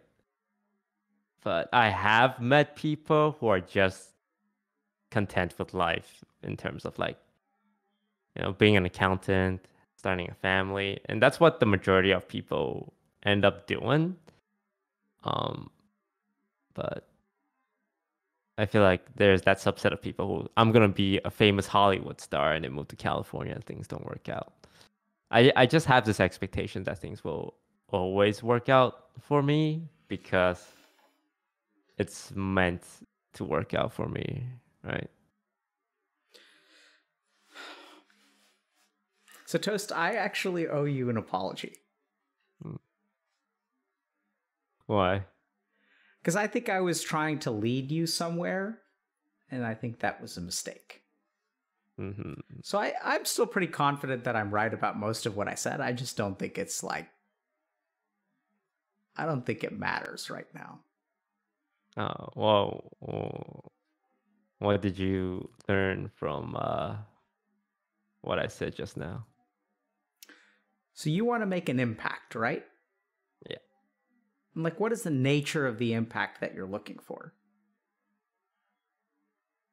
To leave a legacy. Mm-hmm. To be remembered. To be noticed. Mm-hmm. Right? And what I see that as is like, you're never going to be the 9th grader who doesn't talk to anyone ever again. And you're going to rise so high that no one will ever be able to leave you behind. Where you are the ceiling. You determine the ceiling. You are the measure against which other people aim to be. You know, and like, that's when you'll be secure. Like, when you're absolutely on top is when you don't have to worry about being left behind. Like,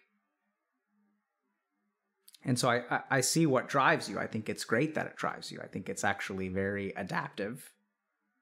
I think it's going to cause you a lot of suffering years from now.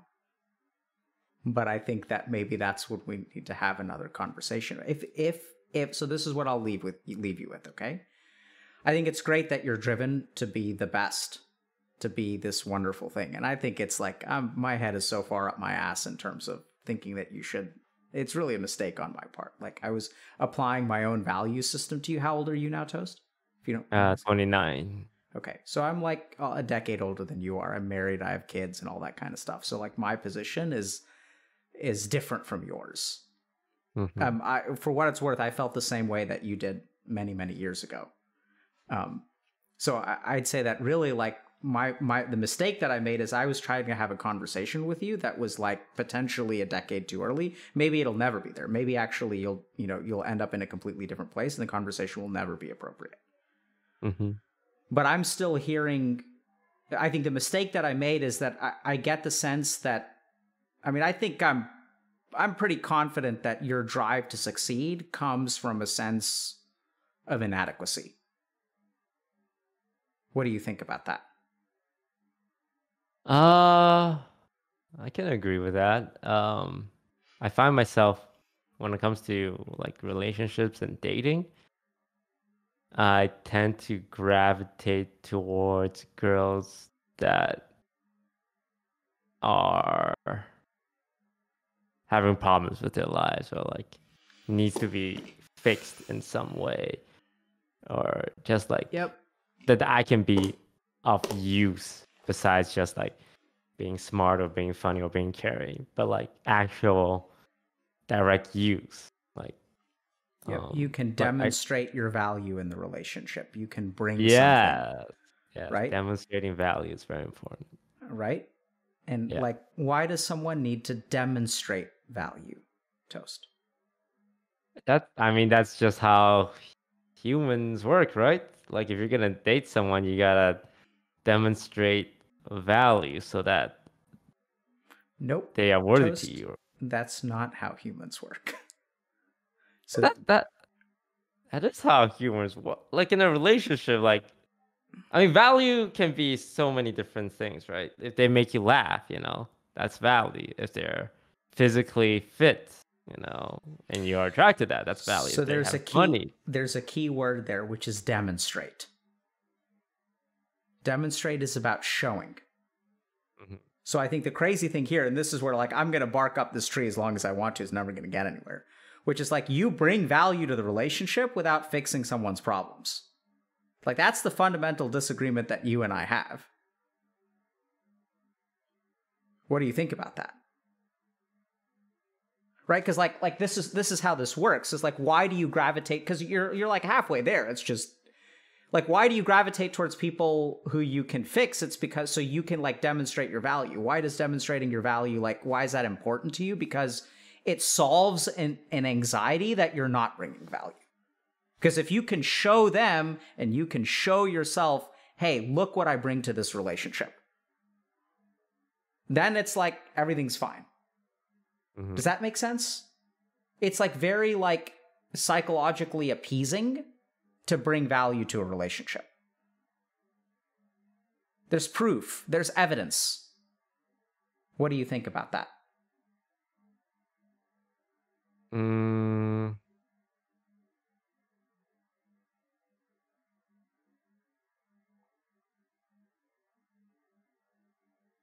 I just don't think my best traits are visible by like just norm day to day. Sure. Being able to like be an entertainer and like of actual use, like solving people's problems. It's more believable for me when someone is attracted to that. Exactly. Well said. Right, but now there's an important word there, and I'm maybe I should just stop at this point. Like, let me know. Like, do you think we're making is this worth our time, or are we just ships passing in the night, and like this is an unproductive conversation? What are you thinking? I need an honest answer from you, bro. I think we're on the same page in terms of like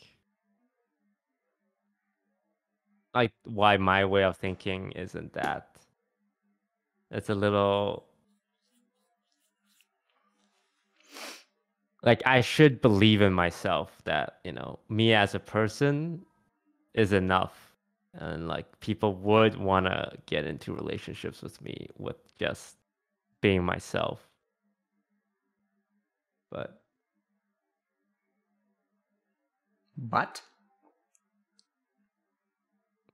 it just makes me feel better, man. Like if it just makes me feel a little more confident, a little less insecure.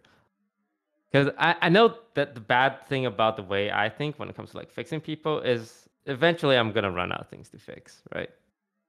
Like let's say I found this girl and I fixed her up and she's an amazing woman. But one day if I'm doing my job correctly, she's gonna be fixed. And there's no problem for me to solve. And that's when I start. Then what? Nope. What is she gonna do when you fix her? Well, maybe peace out. Or, after She's all that time we leave the nest because she doesn't need you anymore. Because the foundation of your relationship was you being of value to her. And if the only thing that you bring to her is value and you're done with that, then she doesn't need you anymore. Oh, maybe in the time we were together, she liked what she saw and would stay. Yep. So I just gotta rope him in first with being helpful. Gotta have the right lure on the hook. Yeah. And then, then I can demonstrate like Jeremy in a way. What do you think about that? Seems perfectly fine. The downside is, she leaves, and I don't think I'm that foolish or naive to help someone who is only interested in like their own selves or like selfish nature. I think I'm really good at finding people that are good people, and I think if so I'm too. helping them, that they already passed a lot of like my internal check mark. I think so too.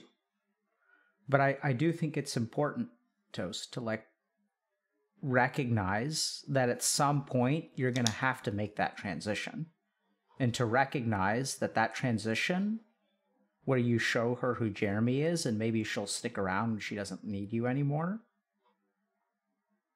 like that's going to be terrifying for you.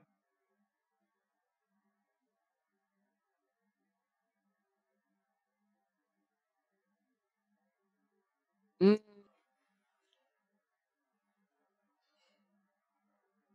Or is it not? Am I wrong there?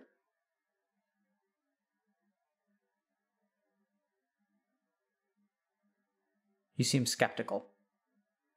I'm confident, which means that I think we were on the same page there. Maybe we've split. Maybe I used too strong of a word. Maybe I should no, have said more hard just or reluctant. I think if I was like that with a girl, she would be the kind of girl to not just leave after she's fixed up. Yep. But But this is the problem, man. How do you know whether she's that kind of girl or not?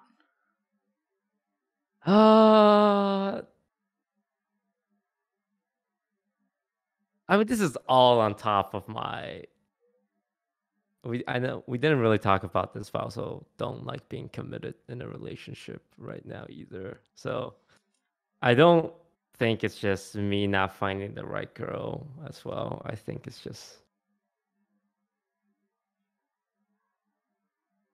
I feel like when I'm dating someone, it's essentially committing the rest of my life with them. That does sound to me to be a little bit different. But yeah. I mean, if you want me to, Toast, because I'm a psychiatrist. I don't know if you do this, but if you knew this, but as psychiatrists, sometimes we can always find a way to prove ourselves right.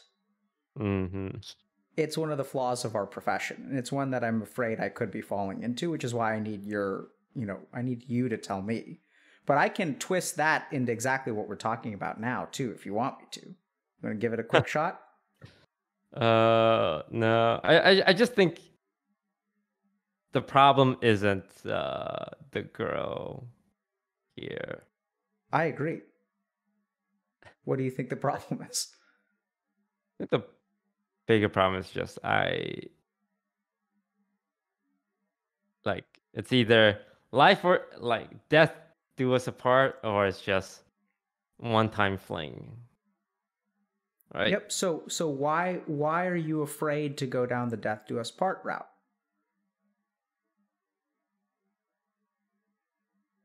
I don't know, man. It's a long time. It's a long time. I breakups are hard. Breakups are really hard. And I don't like the idea of going through a breakup. Like, it's normal for relationships to not work out. But man, I feel really bad having to break up with someone to a point where I just rather not be in a relationship. What's so hard about breakups?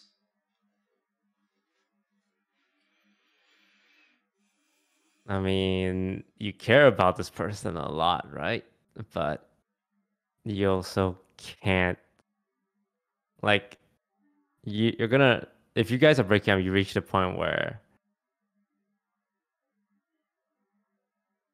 it's better for you guys to not be with each other, and like all that time you shared with each other, like to just become essentially strangers after like so long. That's I hate hurting people's feelings. And it's easier to just not be in a relationship this way. No one's feelings get hurt, right? Yeah, sounds very logical. Yeah. Why does anyone ever engage in a relationship then? Uh,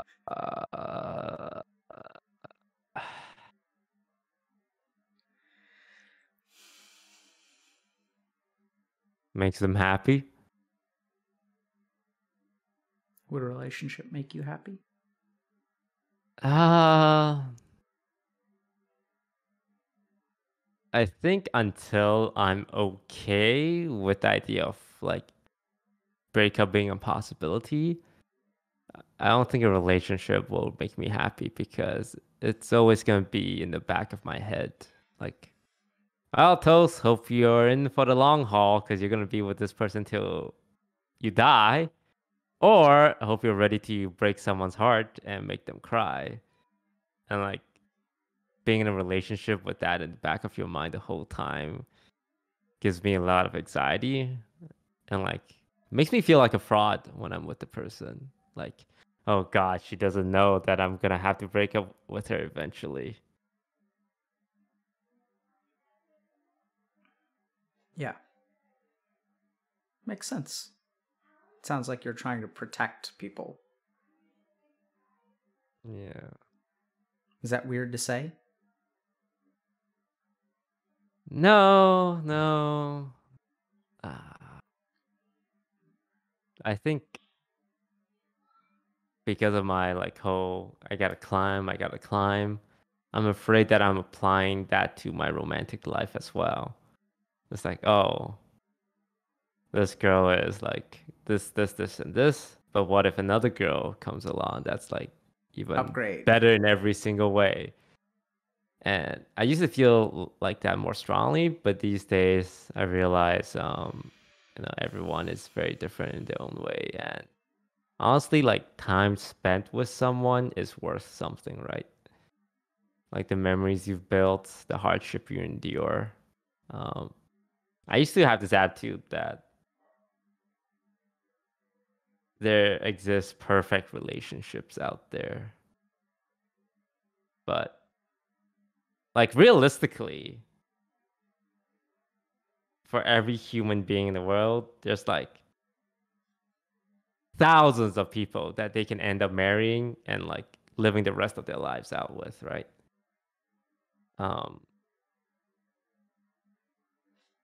There's no one right person. And it's crazy to think about, in my opinion, that we have this one life and let's say there's multiple timelines. Like in this timeline, I married woman A and I'm happy and I die of old age with her. And there's another timeline, like, and I met woman B first and I can marry her as well. And I die old with her. Like marriage, even though it's meant to seem like such an important final choice, there's no right answer. It could be not any woman, but there is like multiple possibilities.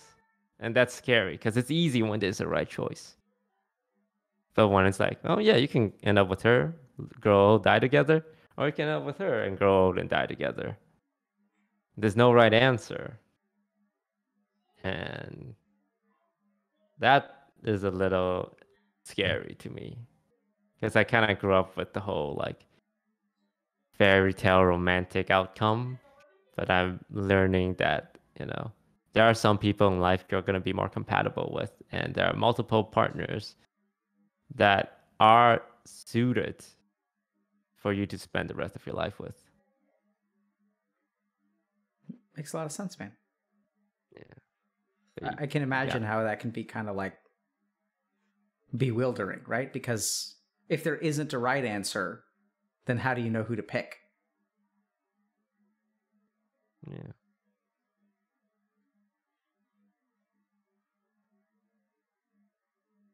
Can I think for a second? Yeah, sure. How you feeling right now? Good. Okay. Good. I feel like we talked about relationships a lot, which does make me just a tiny bit uncomfortable. Uh-huh. More because I know my fucking friends and family are watching, and they would,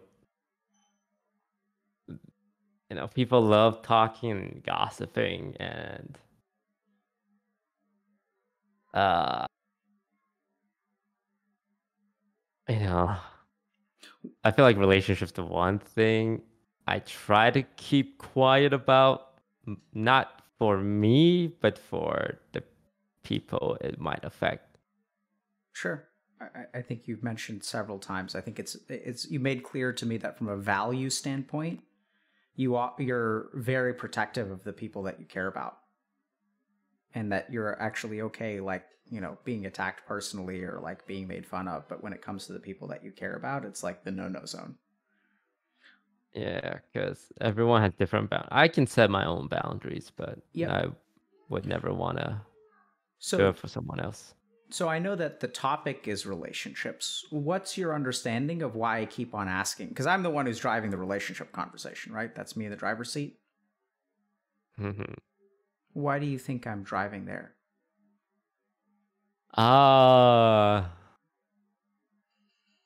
Is it because it's the one thing I don't want to talk? Sort of. Like I'm hiding something there, or like there's something there. Yep, that's why. Good. That's exactly right.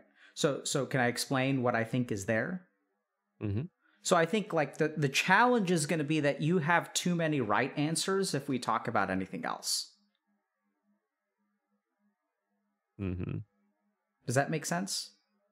Yes. So it's going to be too easy to pull me into an intellectual conversation about what's good to do and what's bad to do. So I think relationships is like where like there's a lot of stuff like, here that I think that you can't quite make as much of an abstract argument about. So when I ask you about relationships, I don't know if you noticed, but I'm not asking anything about anyone that you've been in a relationship with. Mm-hmm. Like, I get that you have that boundary. I'm asking about you in the relationship, how you approach relationships, how you think about relationships, what you're afraid of. And I think the reason is because the relationship is like the thing that brings the tension between Jeremy and Toast kind of like front and center for me, like out of everything we've talked about. Because I think you can be like a noble friend in your like platonic relationships. I think you probably are a wonderful sibling and a wonderful son. I think that you do right by a lot of people because you care about a lot of people. I think relationships is the one thing where like things are going to start to feel a little bit more contradictory. It's also challenging because as a streamer, friendship is so complicated already, right? Because there's like, are we friends because we like each other? Or are we friends because we collab and we make good content together? Like, why is this person hanging out with me? It all gets tangled together, right? Because is this a professional relationship? Is it a platonic relationship? Like, it's all tangled. But what I'm hearing from you, Toast, is oddly enough, even though you disagree with me, I'm kind of finding that you don't disagree. I think we're, as you mentioned, I think we're actually kind of on the same page. I think you've got to continue to climb. But the concern that I have is at some point, I think if you want to be in a healthy romantic relationship, and you know these things, dude. Like, you're the one who's giving me the ammo because you're like, I try to date people who are busted in some way so that I can try to fix them. And then like, I know it sounds kind of weird, but I think everyone can actually identify with that. And why do you try to fix them? It's because it makes you feel good. right? Like they know what you're bringing to the table so that you don't have to worry about being, and sorry if this is out of line, but you don't have to worry about being ninth grade Jeremy. Because you feel more comfortable with like them knowing Toast, because then you don't have to be ninth grade Jeremy. And you want to rise to the top of your field, because if you're at the top of your field, you certainly ain't ninth grade Jeremy. So I see a theme, which I don't know if it's right or wrong. It's really for you to think about, and you got to tell me like that's right or that's wrong. Because I think you do bring a lot of value to people. I think you're a very good entertainer. And I'm a little bit afraid that it's going to be hard for you to show someone. If someone knows your fame, it's going to be hard for them to, like you even told us, right? Like you're kind of like Brad Pitt and your buddy Brad. And making that transition is going to be hard. And there are all these different things that, like, the theme that I see here is that you're trying to move away from ninth grade Jeremy in as many ways as possible. Either you date someone who you can fix, or you demonstrate your value. Because the idea that you have intrinsic value is, like, kind of confusing. And I know that intellectually you understand that concept. But let's be clear, having intrinsic value does not make you a successful streamer. Having extrinsic value makes you a successful streamer. And so you have a world that reinforces this principle, which is absolutely true. And at the end of the day, life is good enough. So what are we even talking about here? Which I get completely. Because here I am pushing you to change something that you don't think is not only it's not broken, it's amazing. It's the reason for your success. And here's fucking this guy telling you to, like, be different. Like, show people what's underneath the mask. Like, show people that you can be ninth grade Jeremy. And you're like, how fucking dumb is that? The whole reason that I am where I am is because I moved away from ninth grade Jeremy and I became someone else.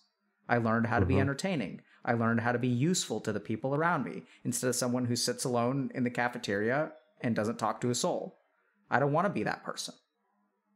And you're right. Like, your success is because you aren't ninth grade Jeremy. You're disguised Toast. Right? Like, you're Toast. That's who you are. You bring value. You protect people. You collaborate with people. You bring people to their full potential. And you're going to make your mark on the world. You're going to start streaming before the first TFT streamer starts. You're going to stop streaming after the last TFT streamer starts. No way to get left behind if you're at the front of the pack. I like having power and authority because I trust myself to use it responsibly. When it's other people at the helm, like if certain people have like power or like authority over others, I feel like it's not always used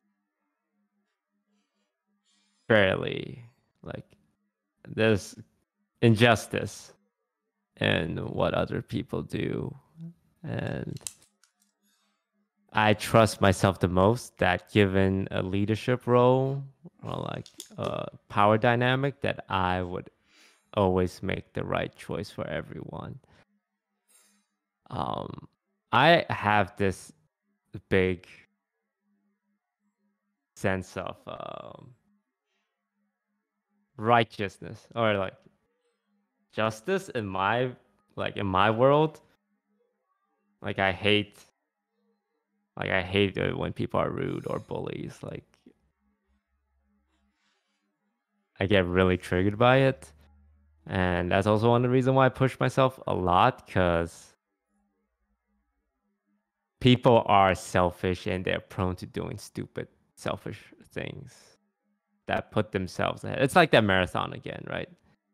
When I'm leading the pack, it's easy for me to look back and like see where everyone elevate other people, bring them forward too.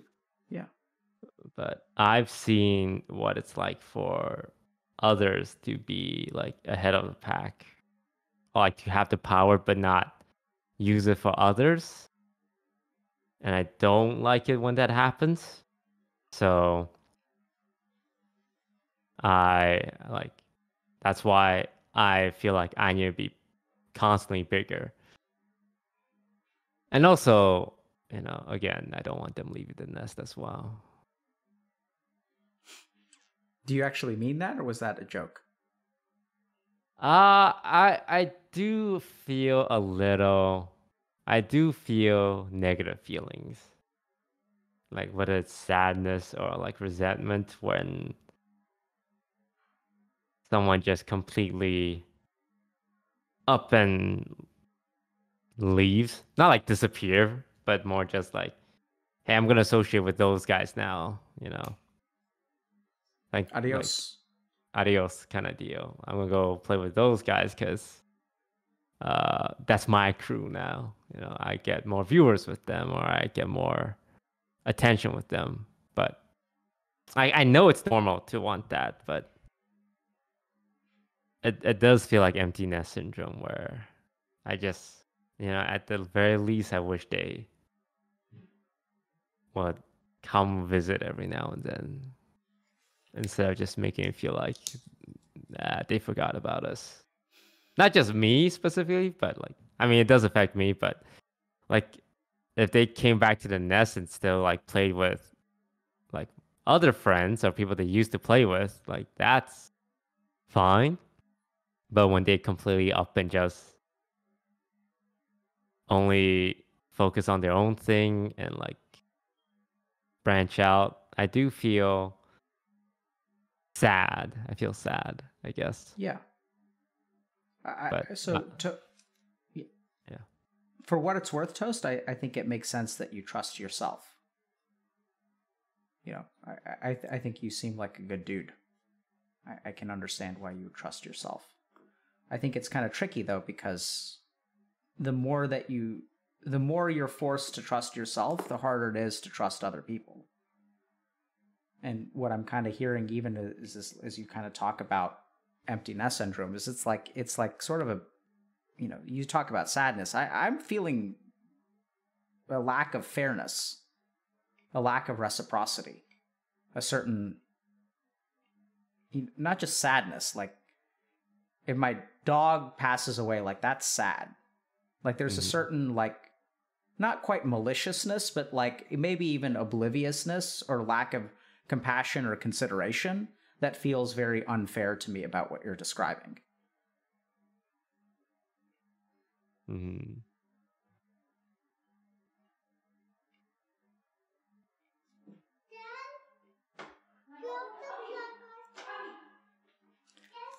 Okay.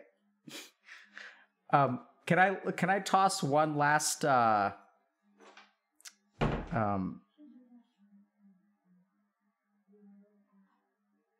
I toss one last provocative thing your way? Sure. So I could also imagine, given what we just talked about, that you trust in yourself and it's hard to trust other people because people have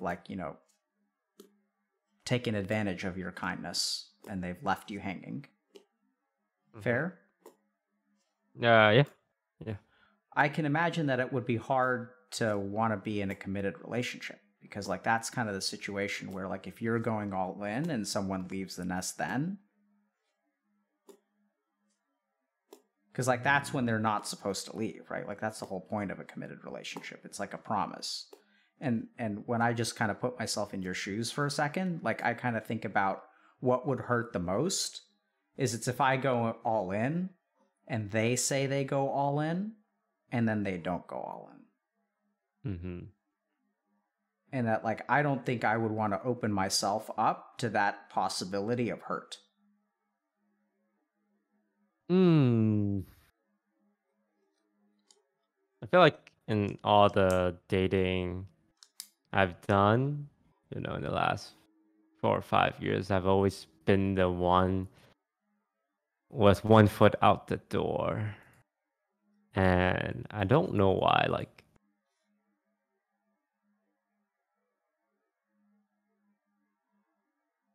Why do you think?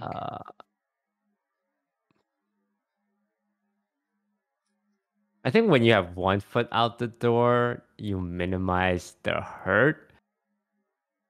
Oh, you can't get upset at me because I said it wasn't serious kind of deal. Or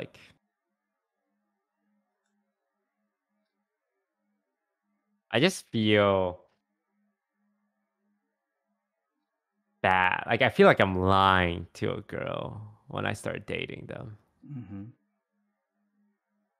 Because I feel like the girls are always going in with like strong commitment with the expectations that we're gonna get married. And when I enter like dating a relationship, it's always very, yeah, it's probably not gonna work out. And I always feel like some anxiety, like, oh, I have this knowledge that it won't work out, but she doesn't know. So I'm misleading her and I should just break up with her right now.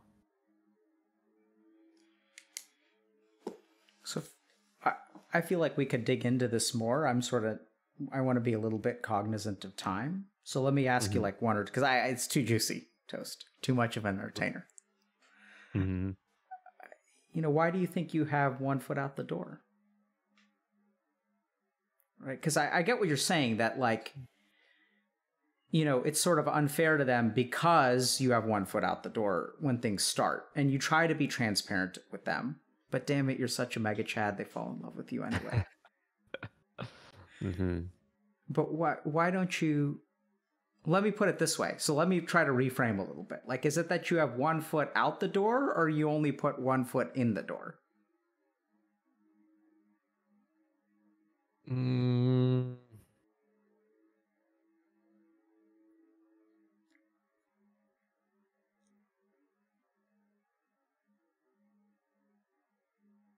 Maybe it's the second one. I don't feel like I've ever went into a relationship with really high hopes. And maybe I shouldn't have gotten into those relationships in the first place. So what keeps you from having high hopes? I don't know. I keep like sometimes I wish I would come across a girl that makes me feel like, bam, I am ready for marriage kind of deal.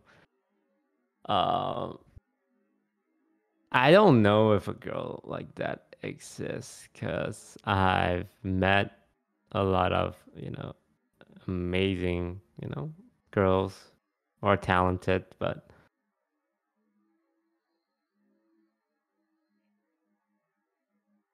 Would you let yourself fall in love? I don't think so. I think I need to be okay with the relationship not working out. Because if I'm not okay with that, if I enter a relationship, like that anxiety eats me up. Because I have tried like dating and being in a relationship with someone. And like I just remember like one weekend like that, it's in the back of my head, just like, oh God, what if we break up? What if we break up? What if we break up? And it made me like not want to be. It made me check out from the relationship, like almost like in a self-sabotaging way of just like, okay, let's just get it over with then. And I feel like I would feel like that no matter who it is, and that I need to somehow be okay with the idea that it's normal in a relationship for people to break up. Things don't always work out. Sure, but yeah, I mean, I think that would be wonderful. We could wave a magic wand and have you be okay with it. But I think the real question is, why aren't you okay with it to begin with? Man, I don't want to hurt people's feelings. That's rude.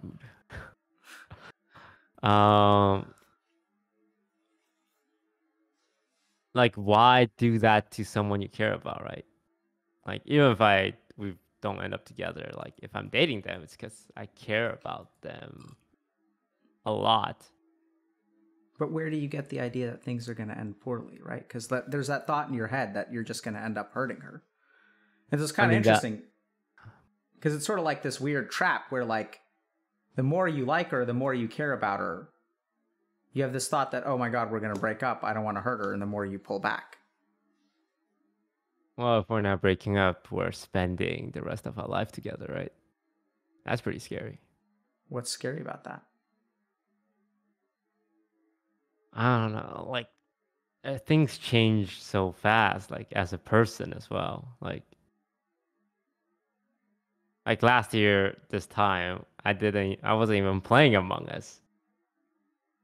And now I played Among Us and it's already ended, and it was in the span of what, 9 months?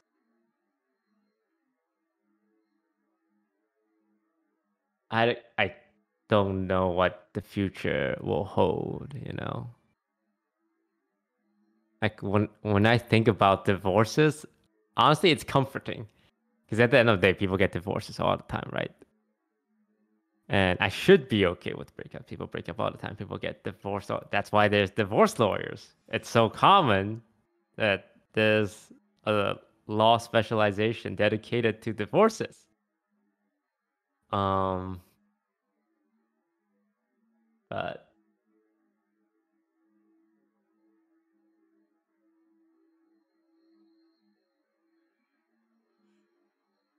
I think I would want to know that I am going to marry this person before I start dating them, which is almost impossible because you kind of make that decision once you're in a relationship with them. I think it's a very good insight. What would it mean if you knew ahead of time that you were marrying someone? What would that do for your mind? I think it'd be a lot more comforting and wash away my anxiety. I think Like, so I too. wish, yeah, like, What would it wash away? like the idea that I'll be hurting someone. Like, I'm okay with the idea of spending the rest of my life with someone. Like, that part isn't scary. The part that's scary is like it not working out and you have to have the conversation of a divorce or a breakup. Yeah, so I see that's where I think it makes a lot of sense, Toast. I think I'm going to once again kind of like, I think there's a tricky thing, right? Because when you've got one foot out the door, sometimes the reason that people have one foot out the door is so that they're not left in the room when the other person leaves. And I don't know if it's like bias on my part, but I'm hearing like this theme of like uncertainty. Like Among Us was everything 9 months ago, and like I can't count on it being there now. Mm-hmm. And I think it's tricky because like there's something else that I'm translating in my mind, which is that you care about other people and you don't care about yourself. So like there it is again, where it's sort of like, oh, like, you know, my friends come first, other people come first. I don't want to hurt this person. But like I think it's hard because what about them hurting you?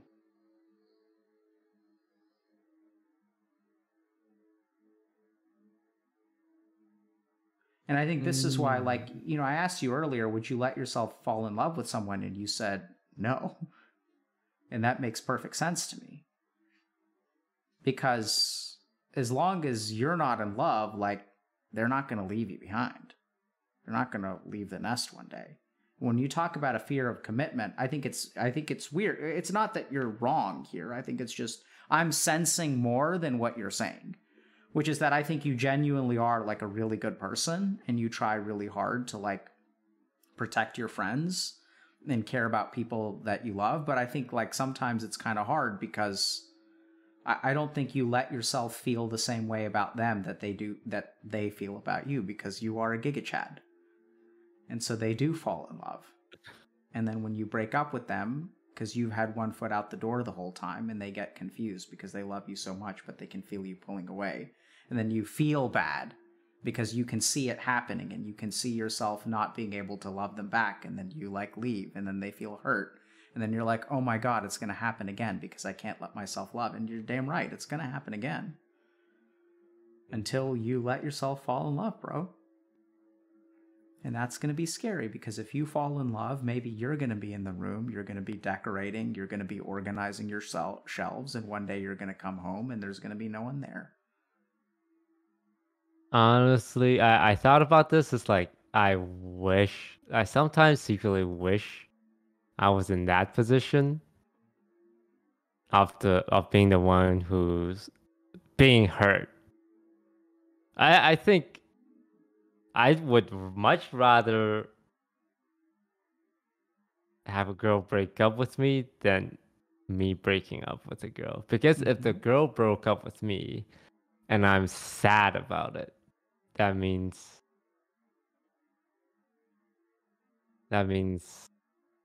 that, at least I cared a lot, right? And Sure. it also means I didn't have to be the one to be the one hurting someone else. Yeah. You're the one who's suffering. You're the one who's Yeah. alone. Yeah. Because Are you good at being alone, Toast? yeah, I love being alone. Well, not like love, but there's some sense of comfort in being alone every now Sure. and then. Has there been a period of your life where you felt very alone, but even in a weird way sad, but not sad? Like sadness feels normal?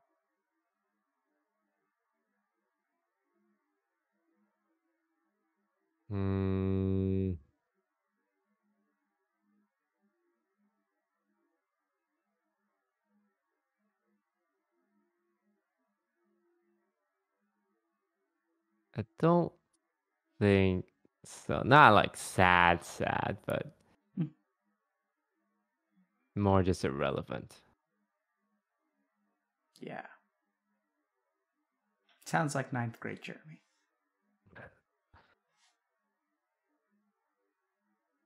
So I know you're comfortable being that. Like I said, irrelevant, is now I feel like I'm really pushing you to accept what I'm saying. So that's a mistake. But I just love it if you think about it. I think like irrelevant is such a good word. Oh man, it says so much, right?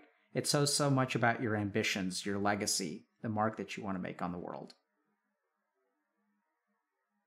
And I think this is where, like, I know it's like I'm barking up the wrong tree here, but I don't think you need to do anything else to be relevant, Toast. And I know that's perplexing to you, so that's fine. We can just kind of agree to disagree there. But I think what you've accomplished in this life is enough. I think you've had a very powerful impact on a lot of individuals. And you'll say that too, but you won't accept it if I say it to you. I feel like I haven't had the impact I want because the gaming scene is so small. Like it's Sure. So it's growing, and I want to be at the forefront of it. But I am not satisfied with what I've done. Yeah, so I support you 100% in wanting to do more.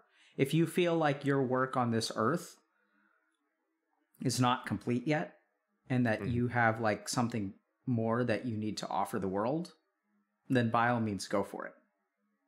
Like seriously, I support you 100%. I sometimes worry that can come at the cost of yourself. And I know you're willing to pay that price. I know that helping other people brings you a lot of fulfillment. So I don't get the sense that you're like sacrificing every day. Oh my God, it's so hard to be me. Like you enjoy life, like it's good. So I'm not saying it that way, but I think there's something to be said of there's accomplishing something and making the world a better place is a wonderful thing. And that's not the only thing that makes you relevant. And that's where I think we diverge, which is fine. I'm okay with that. You okay with that? Yeah. I think it's just a streamer mindset. Like I know like everyone has intrinsic self-worth, but I just happen to like thrive in an industry that is very numbers based. And yeah. So here's what I'd kind of leave you with. If you have additional questions or anything, let me know. I'd say that if at some point you decide that you want to better understand,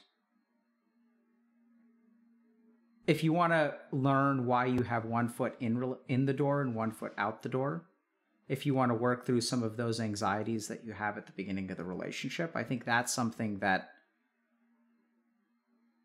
can be done.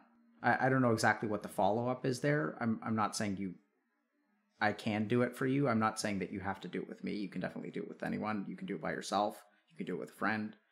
But that's the one thing that I can get behind you in terms of like you not having fulfilled your destiny yet and that you're destined for something greater. 100%, I'm with you. So be bigger. Do more.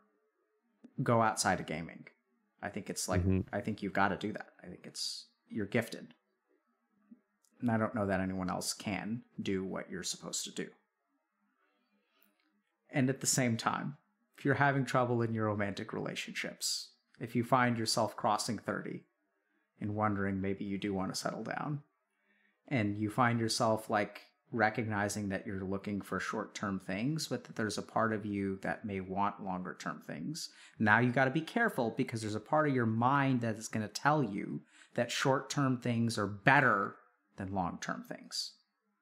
And if I had to give you one piece of advice, Toast, it would be careful about what's better for you and what you want.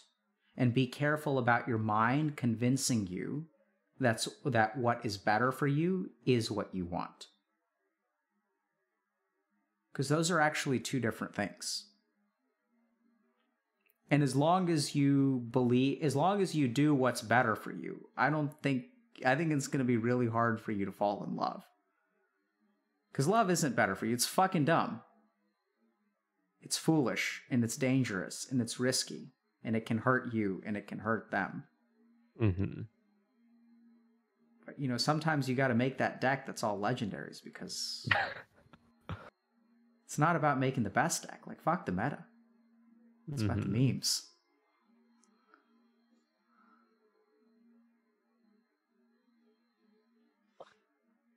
Maybe one day. I feel like with like mental health and stuff, just like coming on the show, like these conversations help nudge me in the right direction. But at the end of the day, the subject needs to, they gotta want to like fix something about themselves or like change their way of thinking, right? Yep. So I apologized once for pushing you because I felt like I was leading instead of following. I'm happy to do it again. I think you're right. I don't think you want to. What I'm saying is that if one day you change your mind, and you're looking for some kind of support, shoot me a DM. Just gotta send me a message. I'm ready to love Dr. K. Yeah, give it a couple more years. Like I said, once you cross 30, let me know if you change your mind. Because I don't think there's anything wrong with what you're doing now, for the record. I think it's just if you decide that you want to do things differently, that can have another conversation about it. And I apologize for imposing my own value system. It took me a little while to figure out where you are. And that maybe where I want you to be is like, that's where I want you to be, but it's not where you are, and it's not where you want to be, which is like my mistake. So I'm sorry for that. No worries. Yeah, I think I'm very stubborn. Like, I am very confident in the way I think, sometimes to a fault, like to a point of stubbornness. And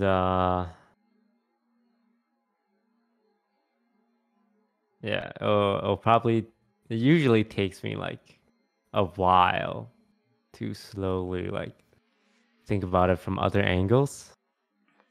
But like conversation like this is really helpful because it makes me think.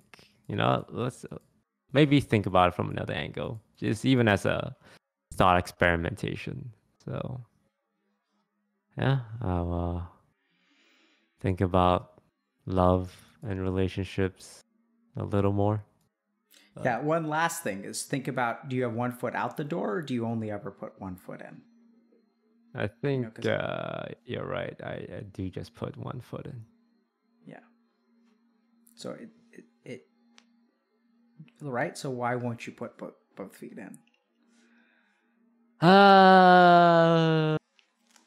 Just think about it. It's too risky. Not to me, but to the other person. Yeah, I mean this. Anyway, maybe we can, because then I just like I want to wrap this up, but it's just too juicy. Yeah. You're baiting me into playing a twisting nether before you like do something else. It's like that's what I feel like. It's like I'm gonna spend all my entire turn 8 mana to just wipe your board, and it's like so juicy.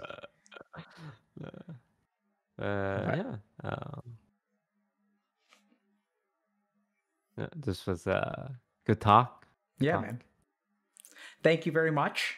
I hope that this ends up okay for you. If you have any kind of negative fallout or anything like that, please let us know. So far, knock on wood, it hasn't happened yet, but sometimes people reveal things, people will troll them, things like that. We'd love to help you clean up a mess that we created. And I'm sorry that I didn't quite listen to you as well as I could have. I don't know. I felt like you did fine. Like I think part of like it's because it's hard to just like talk to a person and have like to try and figure out certain things off what you see online. So I mean, it didn't feel like you said anything that warrants any kind of second guesses or apologies. I felt really comfortable. Okay, I'm happy to hear that. Yeah, it was good times. I like talking about dreamer life stuff. So I mean, it doesn't have to be like a Dr. K session. Like if you ever want to just have me come on and talk about like the mindset of a streamer or whatever. So I'm always very open to it. Sure. I'm hearing I'm hearing you say you're open to it, but I'm confused about whether there's an invitation there or not. I mean, I'm really lazy, so I don't normally reach out. But like, if you have, because I don't know what other like segments you do, but if you ever do a segment that needs a streaming expert or anything that you think I would be a good fit for, then yes, I would be happy to come on and give my 2 cents. If you even want that, not that I'm inviting myself to spread my ingeniosity around. I feel like this is another 1 foot in the door, 1 foot out the door kind of thing. I just don't know what else you have going on.